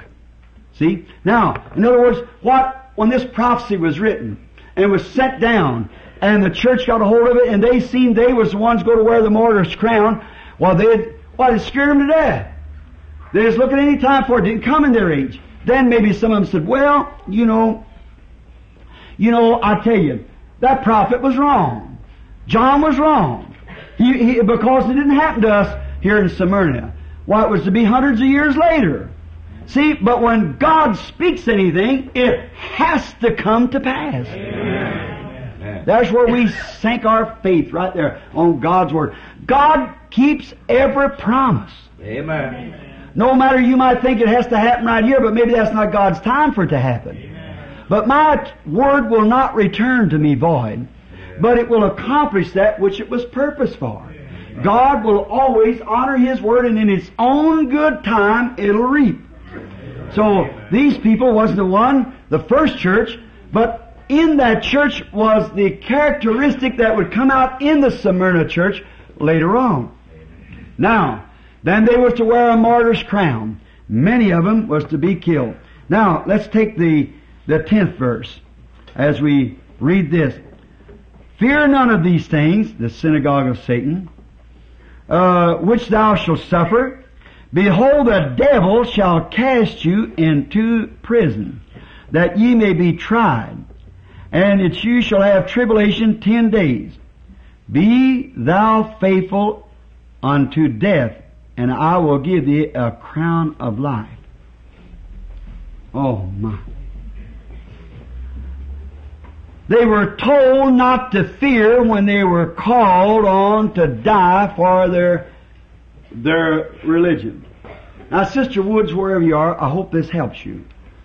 Sister Woods was telling me the other day she couldn't hardly understand why some could be delivered and others not. Sometimes you have to know. God told these people, now don't you fear about, because Satan's going to cast you in there because of this Nicolaitanian outfit that's coming pushing you in, because I'm going to let you die for my cause, but I'll give you a crown of life at that day. Amen. So don't, now watch.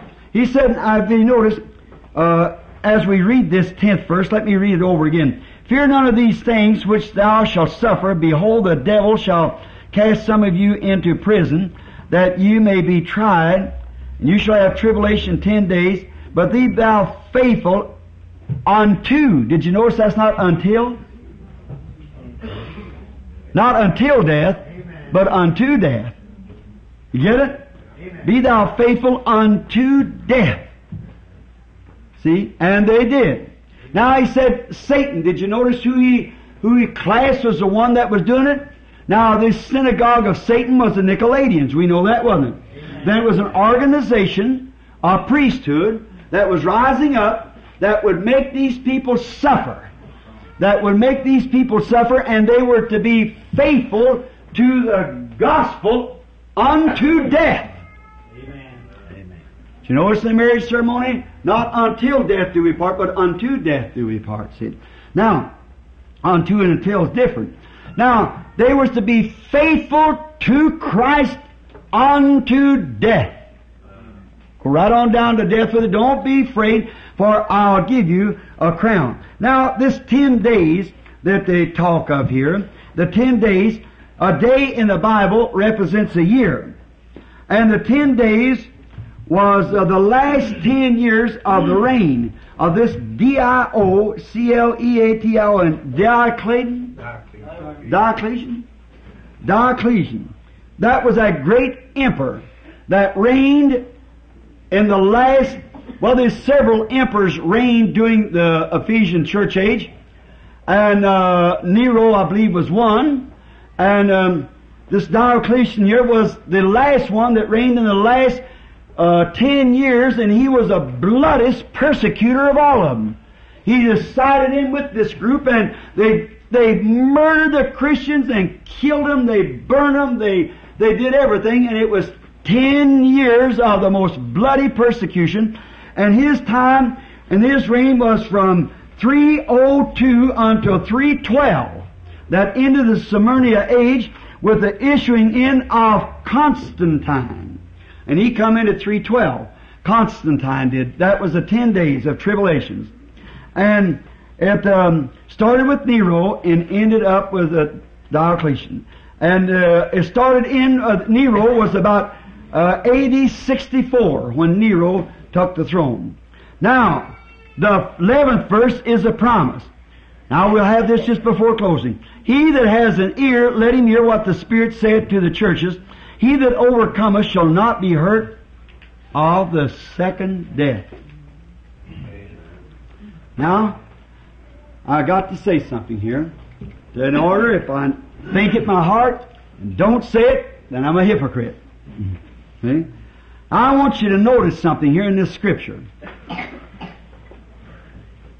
And I think it was one of the biggest puzzles to me for so long until I found out. Now let's read that real close now. See?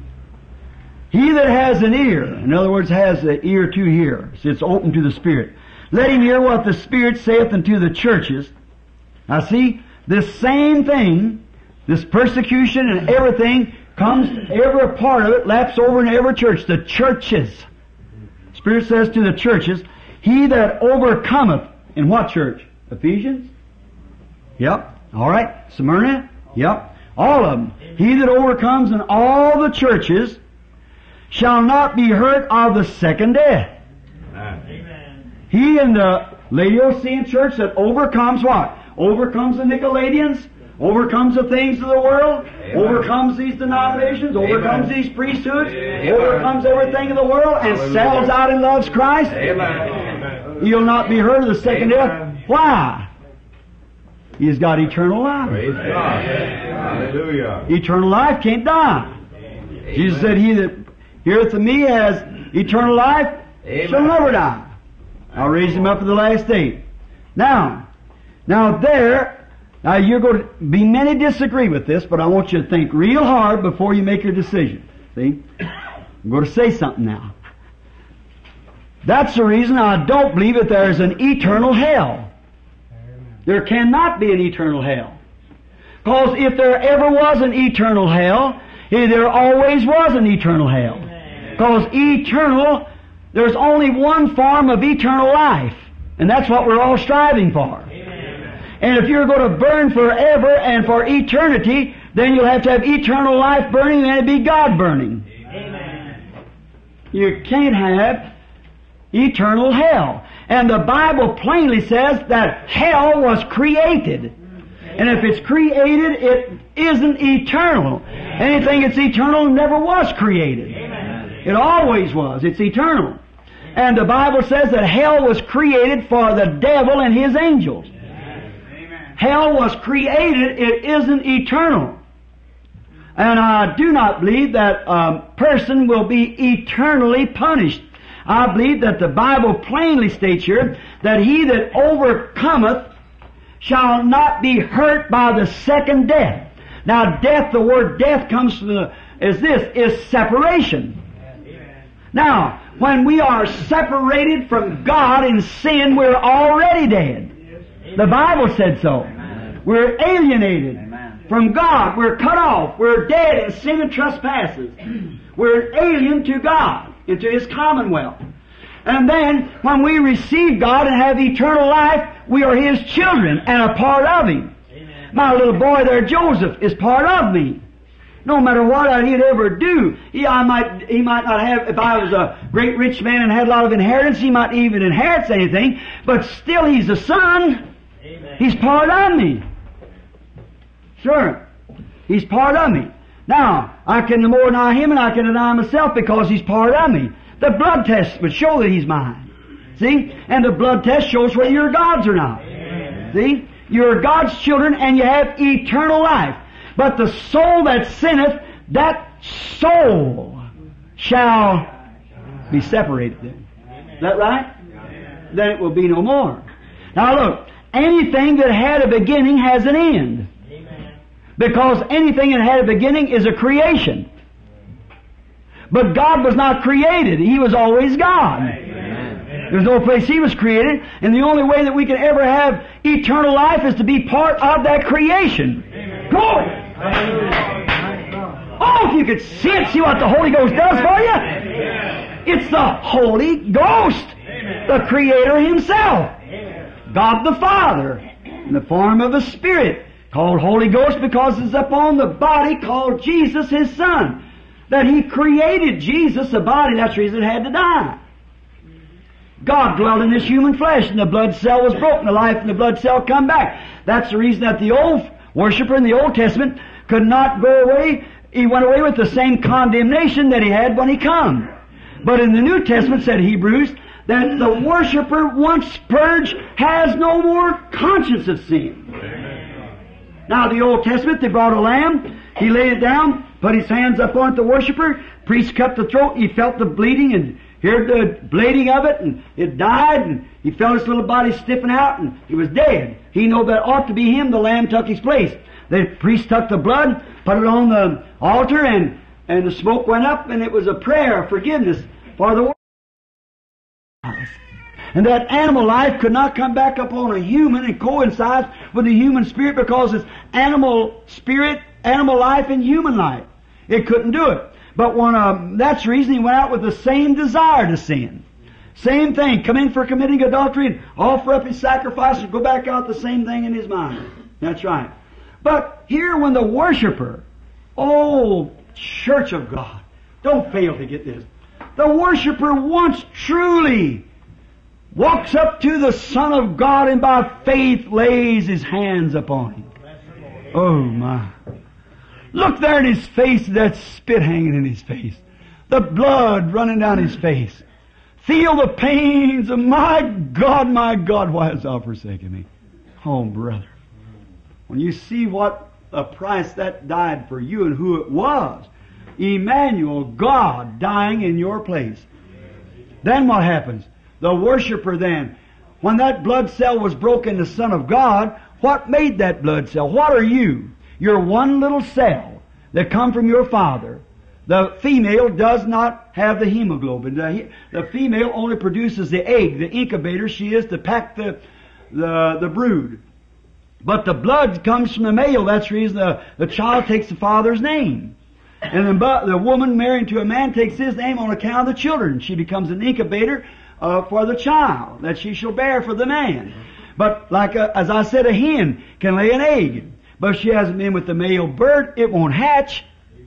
That's the reason we got so many old cold formal churches today. They got on this Nicolaitan idea, got a bunch of nests full of rotten eggs, and they never will hatch because you could do anything to them, call them bishops, deacons, and whatever. No, they'll never believe in signs following the believer because they've never been with the mate, Jesus Christ. But if you ever get fertilized with that mate of the power of God, when that blood cell was broke there on Calvary, and that life that was in there, teeny Jehovah, oh, it ought to be striking. You know, everybody's looking for a sign, aren't they? Everybody says, oh, show me a sign. The Jew said, show me a sign. Yeah. Let me give you a sign. God gave you a sign one time. They asked for a sign. Israel asked for a sign. He told the prophet, I'll give them an everlasting sign. Amen. A virgin shall conceive. Yeah. A virgin shall conceive and shall bring forth a son. Amen. He shall be called Emmanuel, God with us. The greatest sign that was ever given. When God, the creator of heavens and earth, made the solar system. Stand out there at Mount Palmer and look through that scope yonder, and you can see 120 million years of light space. Break that down in miles. And beyond that, still moons, stars, and worlds. And He made them all. Just blow them off His hands like that. Yes. And that great creator became my Savior. Amen. Come down to a little blood cell, not through a man, but come virgin to a woman, and took this little pollen from the woman and formed himself a little house and lived in it. Oh, it ought to be striking. Jehovah! Over a pile of manure in a barn, crying. Jehovah! In a manger of straw. That's an everlasting sign. These big-headed people. Jehovah God! A crying baby! Hallelujah. In a stinking stable. And then we think we're somebody. Stick your nose up and rain it drowns you, and then go along thinking you're somebody. And Jehovah laying in a stable over a pile of manure crying like any little baby. It ought to be striking. That's a sign. God said, I'll give you an everlasting sign. That's a real sign. Jehovah playing as a boy. Jehovah working in a workshop. Sawing wood like a carpenter. Hallelujah. My, oh my. Jehovah washing the feet of fishermen. I'll give you a sign. Oh, but we have to have the clergy, with the robes and all the collars and see. Oh, I'll give you an everlasting sign. Jehovah standing in the courtyards with spit on His face. Jehovah stretched up naked in a body between heavens and earth. He despised the shame of the cross. We have His statue there with a little rag around for us. That's just a sculpture. They stripped Him naked. Yes. Embarrassed Him. Oh, that bunch of hypocrites when that hour come. This is the day of man, the day of the Lord's a coming. Jehovah dying. Yes. Nothing happened. Jehovah praying! Nothing happened. That's right. It ought to be striking. That's an everlasting sign. That's a sign that all man would know. Then he died. Jehovah died. Then the earth began to shake. Oh my. Then he rose up from the grave and ascended on high. Jehovah returning in the form of the Holy Ghost to live in His church among His people. Glory! Jehovah walking down through the church discerning the thoughts of the mind. Jehovah healing the sick. Jehovah speaking through lips till the man has got no control of himself. Jehovah coming back in English and translating. You want a sign? Amen. That's Jehovah come down to a prostitute. Rise her up where she's so low down that the dogs won't look at her. And wash her white as snow and give her a heart as pure. Oh my. Jehovah taking a drunkard, laying here on the alley and the fly blows all over his mouth and making him preach the gospel out. The blood of Jesus Christ cleansing us. When he was on earth, he went to the lowest city there was and to the lowest people there was, and they give him the lowest name there was. That's right. They treated him the worst and called him the worst name that could be called. Beelzebub. A devil. The lowest they could give him, man give him. But God raised him up. And He give him a throne so high till he has to look down to see heaven. Amen. Glory. And give him a name above every name that's mentioned in heaven and earth, that all the family in heaven and earth named after him. That's what man thought of him. That's what God thought of him. Oh God, let my thoughts be like yours, Father. Yes, sir. Oh, precious name. Now, he that believeth on me has eternal life. Now, if there's only one form of eternal life, and you get it, and we're seeking for it through Jesus Christ, that's God's life. Then when that blood cell was broke on the Son of God, and that little Jehovah that was bottled up on the inside of this man called Jesus, when in him dwelt the fullness of the Godhead bodily. And now when we accept that blood for the remission of our sins, that Spirit that was on not a man, but on God. Glory! The Bible said the blood of God. Amen. Somebody said, remember, don't say that about the Jews because he was a Jew. He wasn't a Jew. Amen. He was neither Jew nor Gentile. He was God. Amen. That's right. He was a creative blood. God made it special. It was His own. And through that creative blood, we accept it as our pardon because He died the death for us. That blood cell broke, releases that Holy Spirit to come back on us. And now we are sons and daughters of God through a birth of the Spirit. Then the life that was God's, which didn't have no beginning, or neither will it ever has an end, is mine and yours by the grace of God in Jesus Christ. Amen. There you are. Now, hell, we'll go back to that a while. I'll tell you that if there cannot be, I do believe in a burning hell. Yes, sir. The Bible said so, the lake of fire. Now, but that cannot be it cannot be an eternal.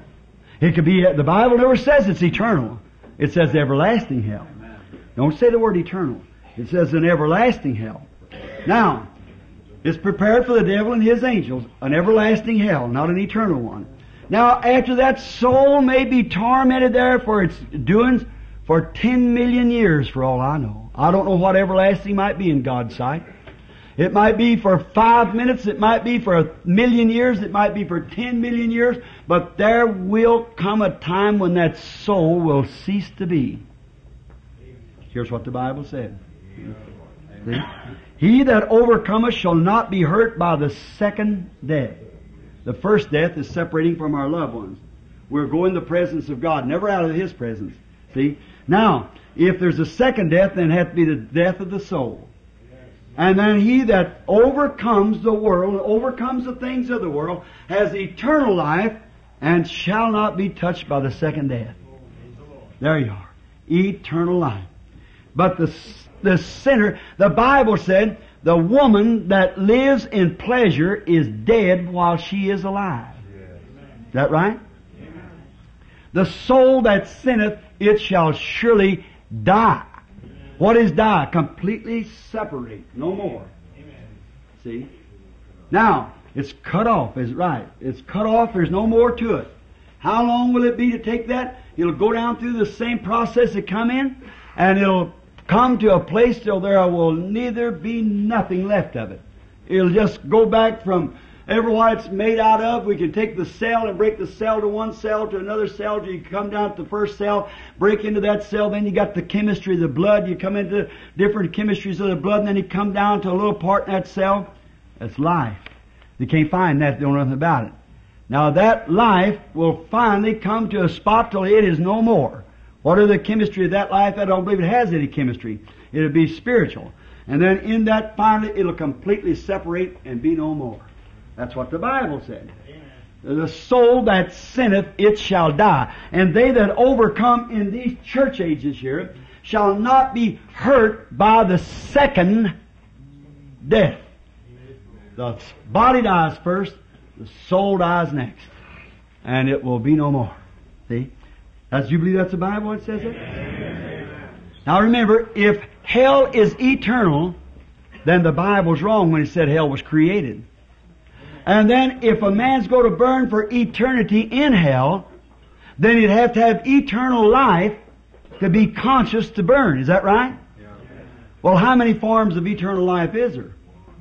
One. That's right. It's one eternal life.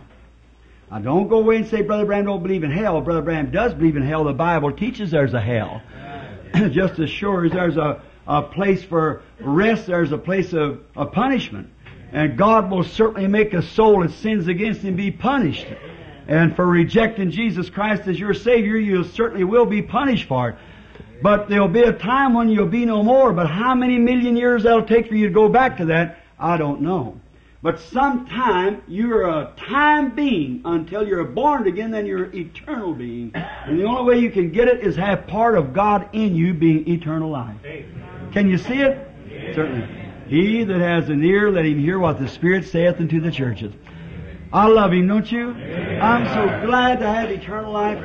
That doesn't bother me anymore because we have eternal life now, and I know that, and I trust that everybody will have it, all of us. Irenaeus, yes, I had a note here on Irenaeus about to read this history, that the reason Irenaeus was chosen is because that he had the signs of the Pentecostal original church following him. Now, if God, how many believes that the church began at Pentecost? Amen. All right. How many believes that God endorsed the church at Pentecost? Amen. All right, sir? Then if that was God's first church, and that's what He called a church, and He's the vine now, we're the branches. If the vine ever puts forth another branch, what will it be? Pentecostal. Yeah. Now, maybe not the name. Now, we got names of Pentecost, but that's no more than Methodist, Baptist, Presbyterian, Pentecostal. That don't mean a thing.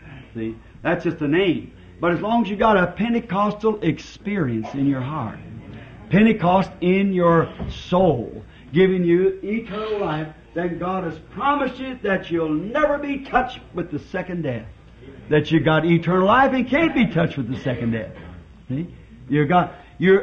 Grieve not the Holy Spirit of God. Now don't grieve it, do things that's wrong. If you do, you'll pay for it. Because the Bible said, grieve not the Holy Spirit of God, whereby you are sealed until the day of your redemption. Is that right? Grieve not the Holy Spirit. Oh, it's going to be a wonderful day some of these times. To show you that the resurrection is going to be universal, there will be two in the field and I'll take one, and two in the bed and I'll take one. See? It'll be night one place and daylight on the other side of the earth. It'll be a universal resurrection, that rapture. The trumpet of God shall sound. And every one of these, of this little church, here, and even that little bunch that went through there, and come out here. When that virgin, when she's seen in the seventh watch, now remember, there were 7 virgins, is that right?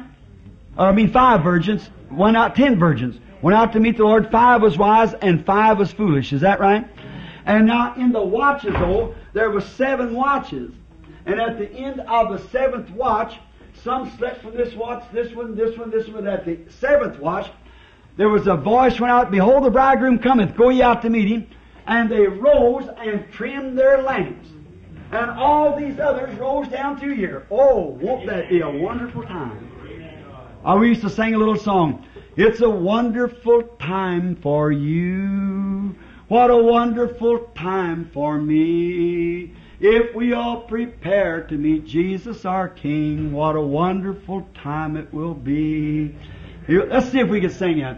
A wonderful time for you, a wonderful time for me. If we all prepare to meet Jesus our King, what a wonderful time it will be. Won't that be wonderful? Oh, won't it be wonderful there, having no burdens to bear, joyously singing with heart bells all ringing. Oh, won't it be wonderful there? How many of you knows that you'll get home? How many knows you'll go out that door? You don't know. How many knows if you do go out, you will come in again? You cannot tell. So don't let this night fail. Don't you fail God in this night.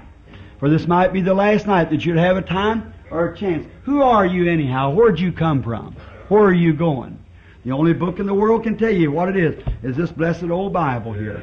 And that's the Bible that we believe in. That's the God that we believe in. And if you're not into that bride, into this little bunch of minorities way down here today, being squeezed out by creeds and denominations and so forth, if you're not in that little group, now you don't have to join this tabernacle. You don't have to join anything. You just have to be born into that kingdom. Now, if you want your fellowship in the Methodist, Baptist, Presbyterian, wherever you want it, that's up to you. See, you put your fellowship with anybody you want to. But I'll tell you one thing, when you're born again, you're birds of a feather. Amen. Someone asked me one time, said, Brother Branham, you told them people going back to Methodist Church. I said, sure. Let them throw them out, and they had no place to go. So go on back. Won't be very long. Won't be very long. They'll be right back again. You know, one time in the ark, a place of safety, Noah, there was a big flood come, and so Noah turned the crow out of the ark, and he just went on cawing and looking around. Well, he was satisfied because he was a vulture to begin with.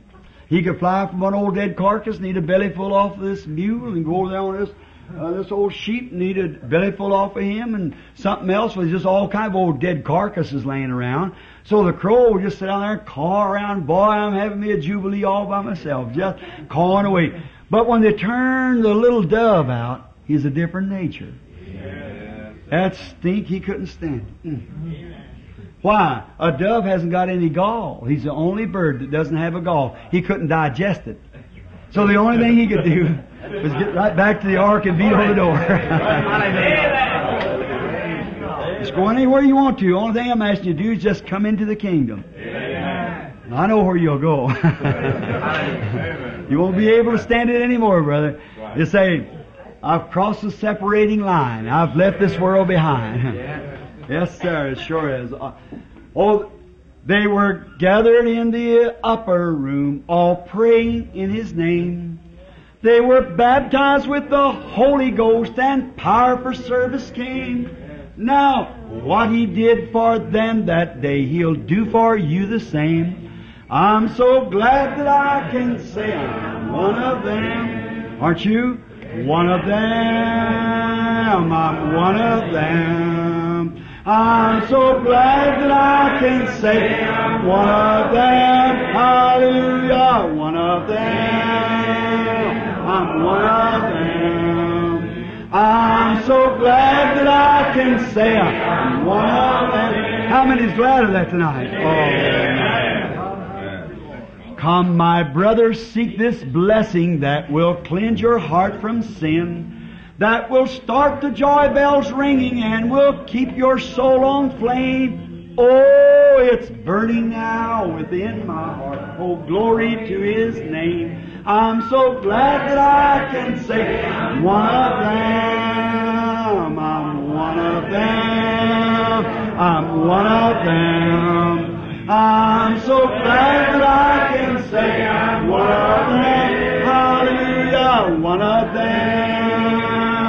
I'm one of them. I'm so glad that I can say I'm one of them. Now, while we sing this next verse, I want you to shake hands like you do each night. All the Methodists and Baptists and Presbyterian, shake hands with one another and even be friendly enough to treat each other's chewing gum if you can. Now, just be real friendly. Be sociable. Now, while we're singing, I'm one of them. One of them. I'm so glad that I can say I'm one of them. One of them. One of them. I'm so glad that I can say I'm one of them. Though these people may not learn to be or boast of worldly fame, they have all received their Pentecost, baptized in Jesus' name, and they're telling now both far and wide His power is yet the same. I'm so glad that I can say I'm one of them. Now let's really sing it all. One of them. One of them. I'm so glad that I can say I'm one of them.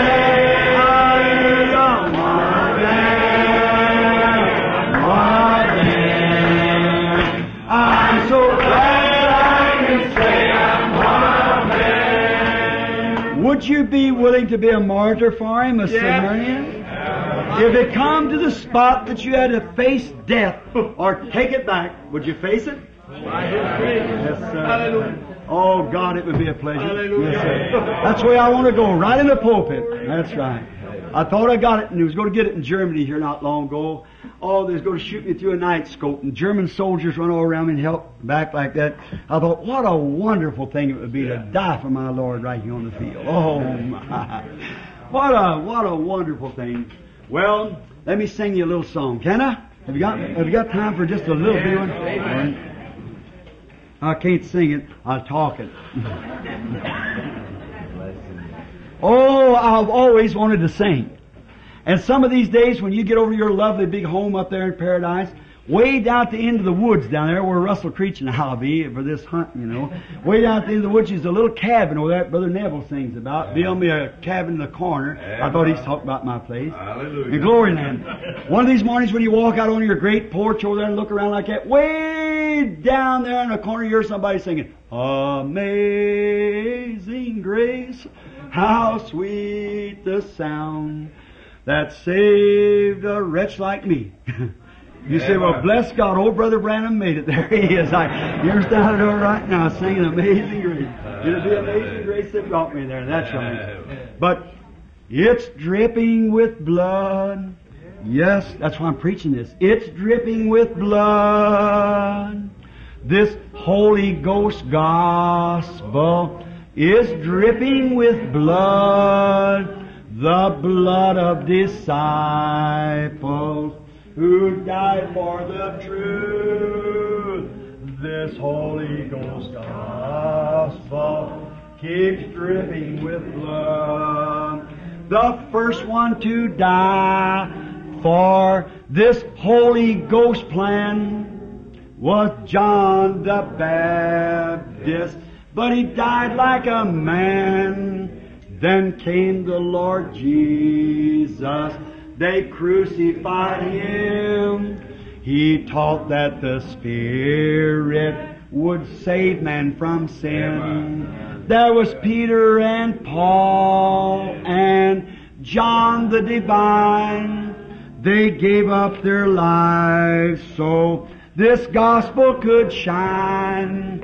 They mingled their blood like the prophets of old, so the true word of God could honest be told. Their souls under the altar, these martyrs, crying, how long for the Lord to punish those who've done wrong? Listen quickly. But there's going to be more who'll give their life's blood for this Holy Ghost gospel and its crimson flood keeps dripping with blood. Yes, It's dripping with blood. This Holy Ghost gospel is dripping with blood. The blood of disciples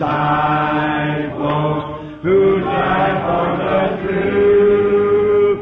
This Holy Ghost gospel keeps dripping with blood. Oh, there's going to...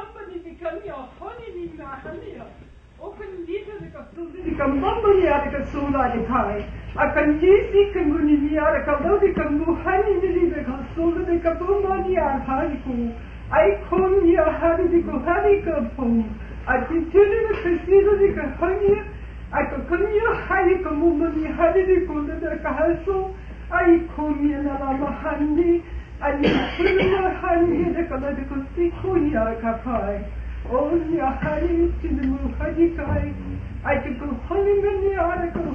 O kantiara na hodi meniara ko si kuniara ko kamai.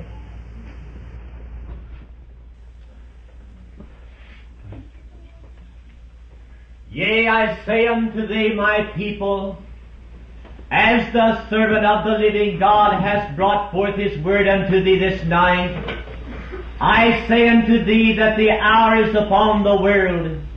Yea, I speak unto thee, my people, that thou might be prepared. Yea, that thou might search thine heart, yea, saith the Lord. For I say that around the world this hour, there are many evil spirits now moving in high places. Yea, there are being things now prepared, saith the Almighty God, that shall bring these things to pass that my servant has spoke about.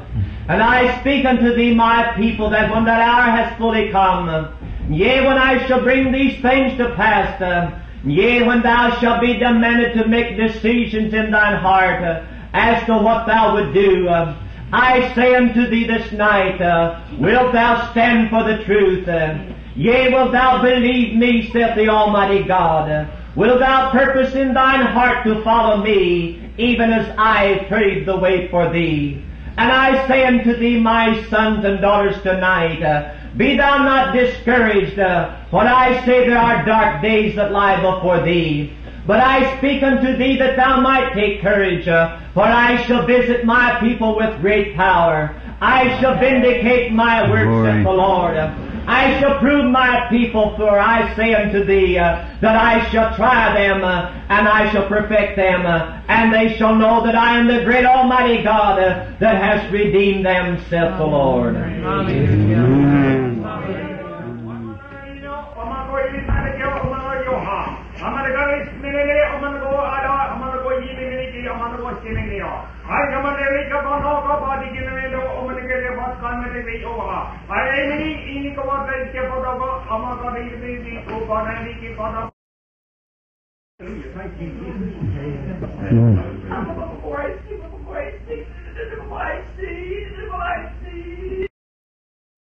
I say unto thee, my people, this night, that as I have spoken again this evening unto thee, thou must search thine heart. Thou must recognize me this night, for I come into thy midst to bring thee these tidings, not to frighten thee, for I am the God of Abraham, Isaac, and Jacob, and I walk among thee this day. Glory. I say unto thee, my people, that thou should persevere in faith, that thou should lay aside these fancies and these feelings for personal affections, that thou should set thine heart upon thy God, that thou should depart from foolishness, that thou shouldst put these human ways away from thee, that thou shouldst turn unto my Spirit and allow me to glorify my name through thy being. I say unto thee this night, be zealous and turn from thy foolishnesses. Cast aside thy fear, for I am thy God that watches over thee this night, and mine eyes shall run to and fro. As I have spoken, so will I perform it even unto the end. Therefore look unto me, and believe me, and repent from thy wickedness, and from thine unbelief, and from thy fears, and come unto me, and serve me. Thus saith the Spirit of the living God. Amen. He that has an ear, let him hear what the Spirit saith unto the churches.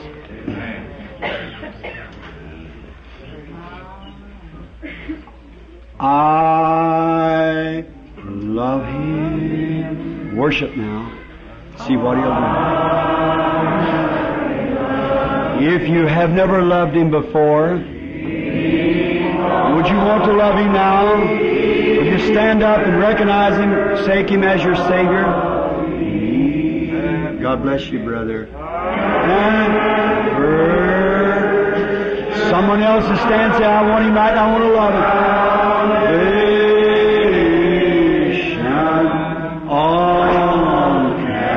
God bless you, sister. God bless you back there, young lady.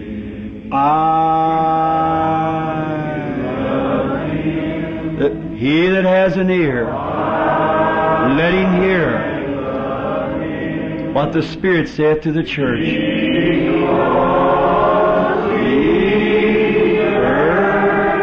Love me and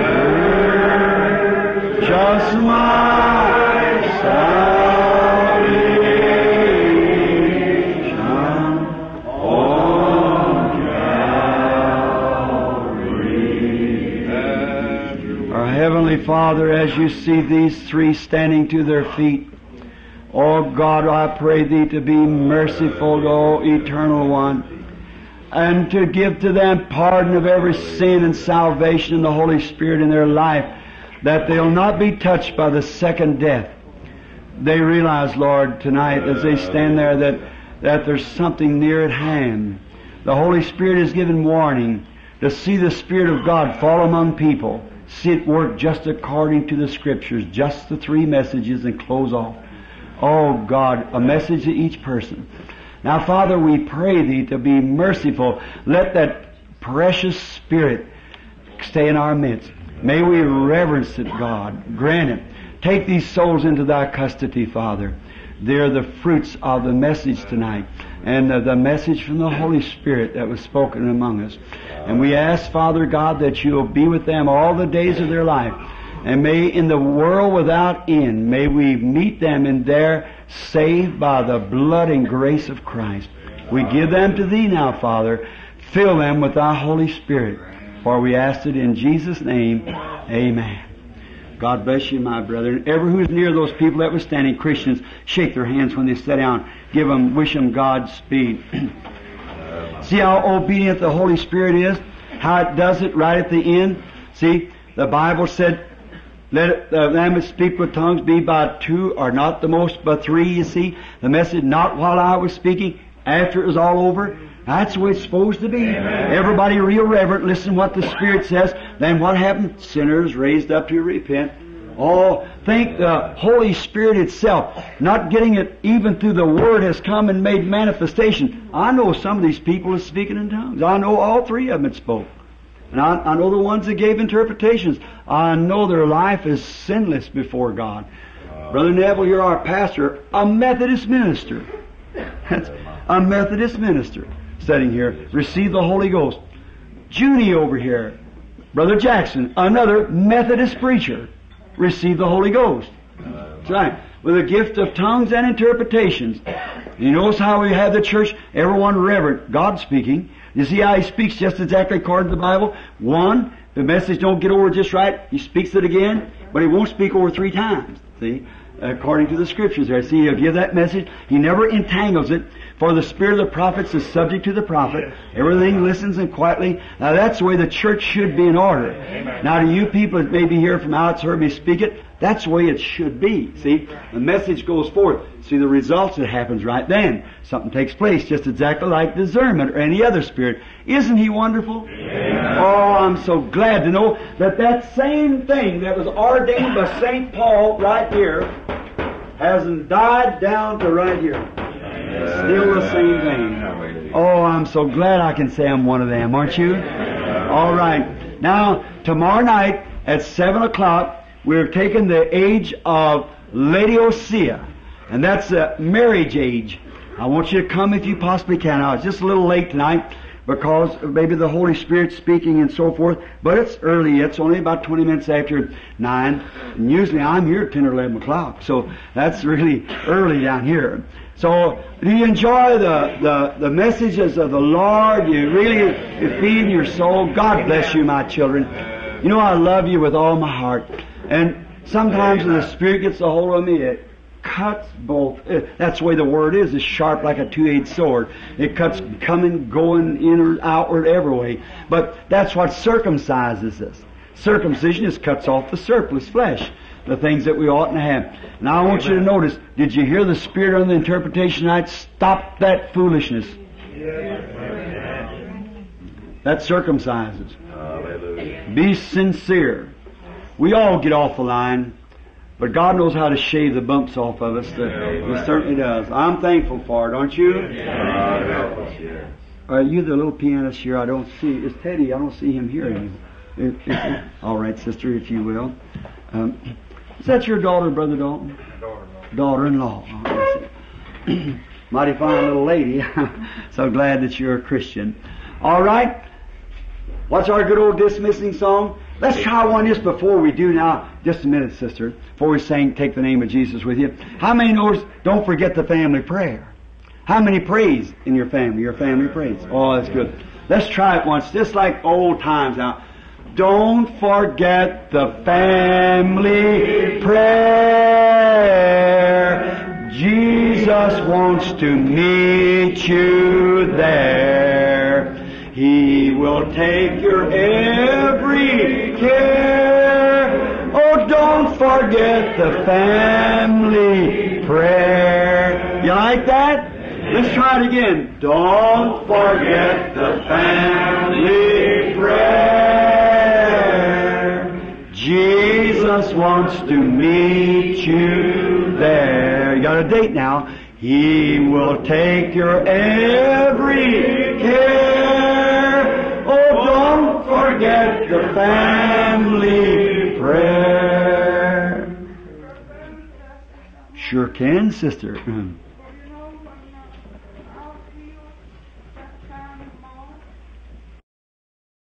Sister Nash, that's very fine. Oh, if we trust and never doubt, He will surely bring you out. Just take your burden to the Lord, then leave them there. Leave them there. Leave them there. Take your burden to the Lord and leave them there. If we trust and never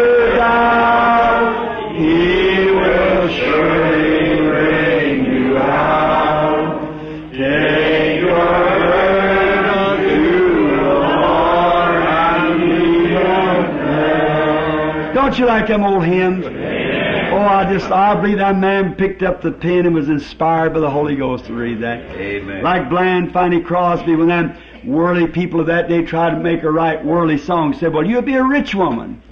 She said, I have dedicated my life to Christ. And all my talent, she blind, said, I owe my life and all to Christ. She said, and then they kind of got peeved at her because she turned down such an opportunity. She didn't sell her birthrights like Mr. Presley and them did, but she maintained her integrity. So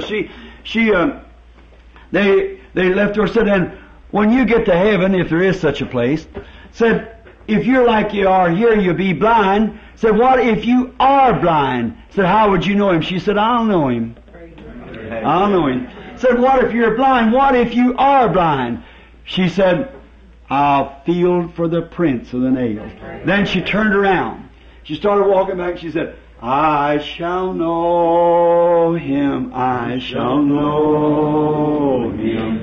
And redeemed by His side I shall stand. I shall know Him. I shall know Him by the prints of the nails in His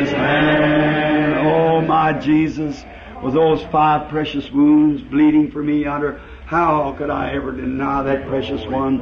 Let me die, let me go the way of anything, but never let me deny that precious bleeding one yonder that died for me. Yes. And as you leave tonight, you want to take the name of Jesus with you. All right, sister, shall we stand now? All right, the name of Jesus with you. Child of sorrow and woe, it will joy and comfort give you. Take it everywhere you go. Precious name, precious name. Oh, how sweet, oh, how sweet. Oh, what earth and joy of heaven. Precious name. Oh, how sweet. Oh, what earth and joy of heaven. As we bow our heads and softly sing, at the name of Jesus bowing, falling prostrate at His feet. King of kings in heaven will crown Him when our journey is complete. Precious name, oh how sweet, hope of earth and joy of heaven. Precious name, oh how sweet, hope of earth and joy of heaven. Oh, precious name, how sweet, hope of earth and joy of heaven. We can just bow our heads now. Brother Jeremy to dismiss us.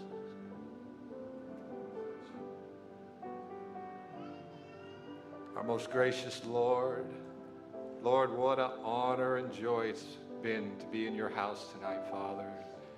Lord, truly our hearts are rejoicing, Lord. And Lord, as children, Lord, if we could just eat the crumbs that fall from the Master's table, Lord, it would be enough. But Lord, you've taken us from the miry clay and set us upon a high rock, Lord, to see all the revelations of the Word, Lord. And Lord, we've had a feast at your supper table today, Father.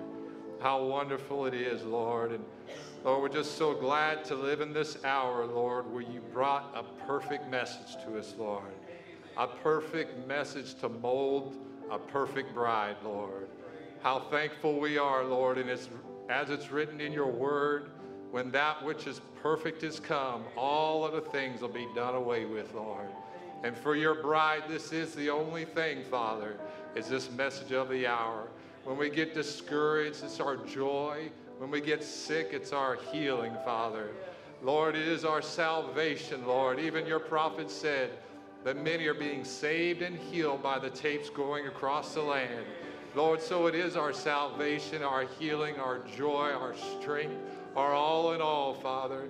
How we thank you, Lord Jesus. And Lord, as we look back through the ages, as we're studying now, Father, how our brothers and sisters of old, Lord, how they suffered through great tribulations, Lord. Lord, they were burned at the stake and they were cast into lion's den and had to give their life, Lord, for the message of their day. Lord, we're thankful that you've withheld that from your bride, Lord. But Lord, we know we live in another day now, a great spiritual battle, Father. We don't wrestle against the flesh and blood, but Lord, there's a great battle and array of good and evil, Lord. And Lord, all we know to do, Lord, and the only safe place that we can be is just to hold to this message with all our heart, Father. Lord, all we know to do is just to clench it, every word, Lord, and Lord, not take an interpretation of it, not take an explanation of it, Lord, but just that genuine, unadulterated word into our heart, Father. Lord, we want to be like that Rebecca, Lord, as Eliezer went to fetch a bride. Lord, for Isaac, and just hold to that Eliezer, Lord. She never swayed. She never went to the right or left. She knew that that Eliezer would bring her into the presence of her bridegroom. And Lord, so are we today, Father. We know that Eliezer was just one man, Lord, and that's what we're following today, Lord. It's just that one man. We know he's going to bring us into the presence of our Eliezer or our Isaac, Jesus Christ. How we thank you with all our heart, Father. And Lord, we're just so glad now as we can look back, Father, and we can see all these ages of old, Father. And Lord, we're just so glad to study them in a deep study, Father. And Lord, as your prophet said, it's no mystery how that Catholic Church survived through all these ages and all these denominations. And they had representation and people and popularity and political powers, Lord, but it's always been a mystery how that little remnant, Lord, could survive, the ones that really held true to that star of their age, Lord. And Lord, we can just bring that on home to our tape church here, Father. Lord, we've been cast out. We've been called names. We've been hated. We've been looked down on, Father. But you're going to have a remnant, Father, that's going to hold to that star of our age with all our heart, Father. We're doing it, Lord. We know that's where our absolute lays, Father. And we thank you, Lord, with all our heart.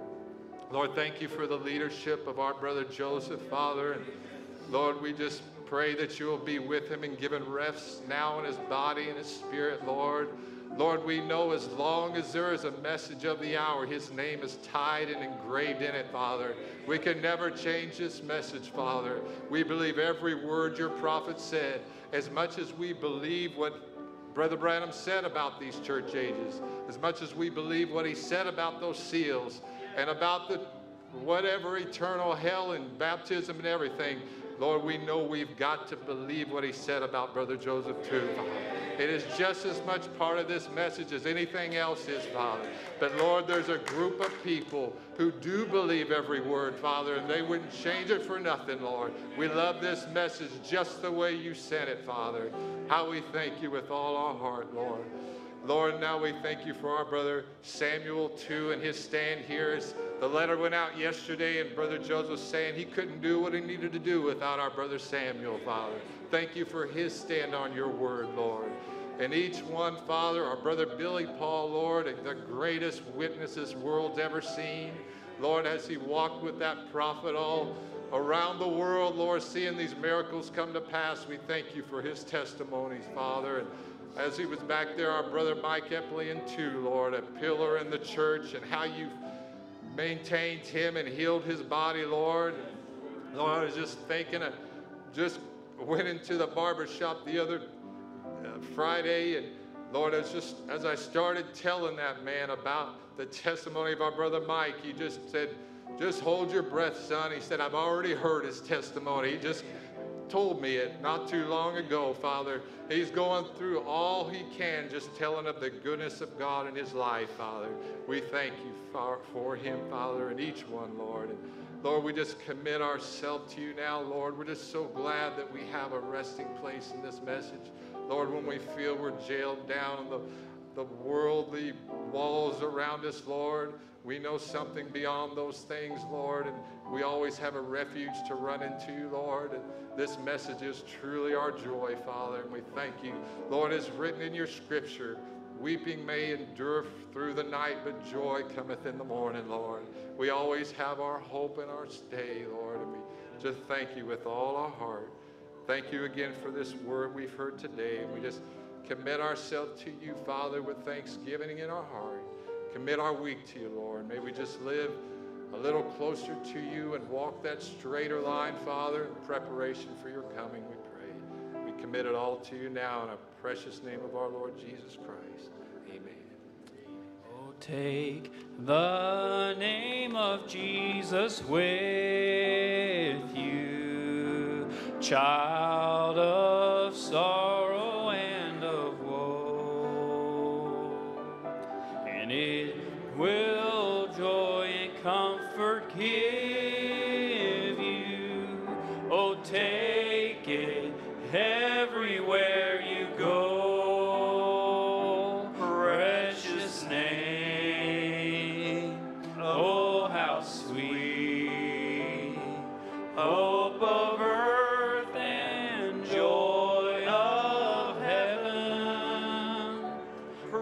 precious name.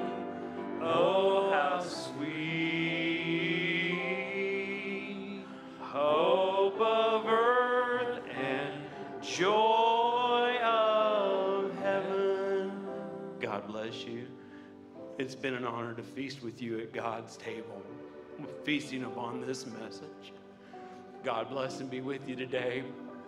May His presence ever be with you and keep you in the center of His perfect will.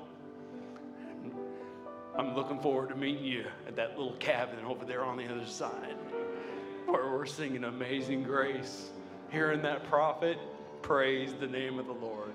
I can't wait. What a day. As we sing it one more time, God bless and be with you as you're dismissed. Amen. Take the name of Jesus with you, child of sorrow and of woe. It will joy and comfort give you. Take it everywhere you go. God bless you. Shalom. Precious name. Oh, how sweet. Hope of earth and joy of heaven. Oh, precious name. Oh, how sweet. Hope of earth and joy of heaven.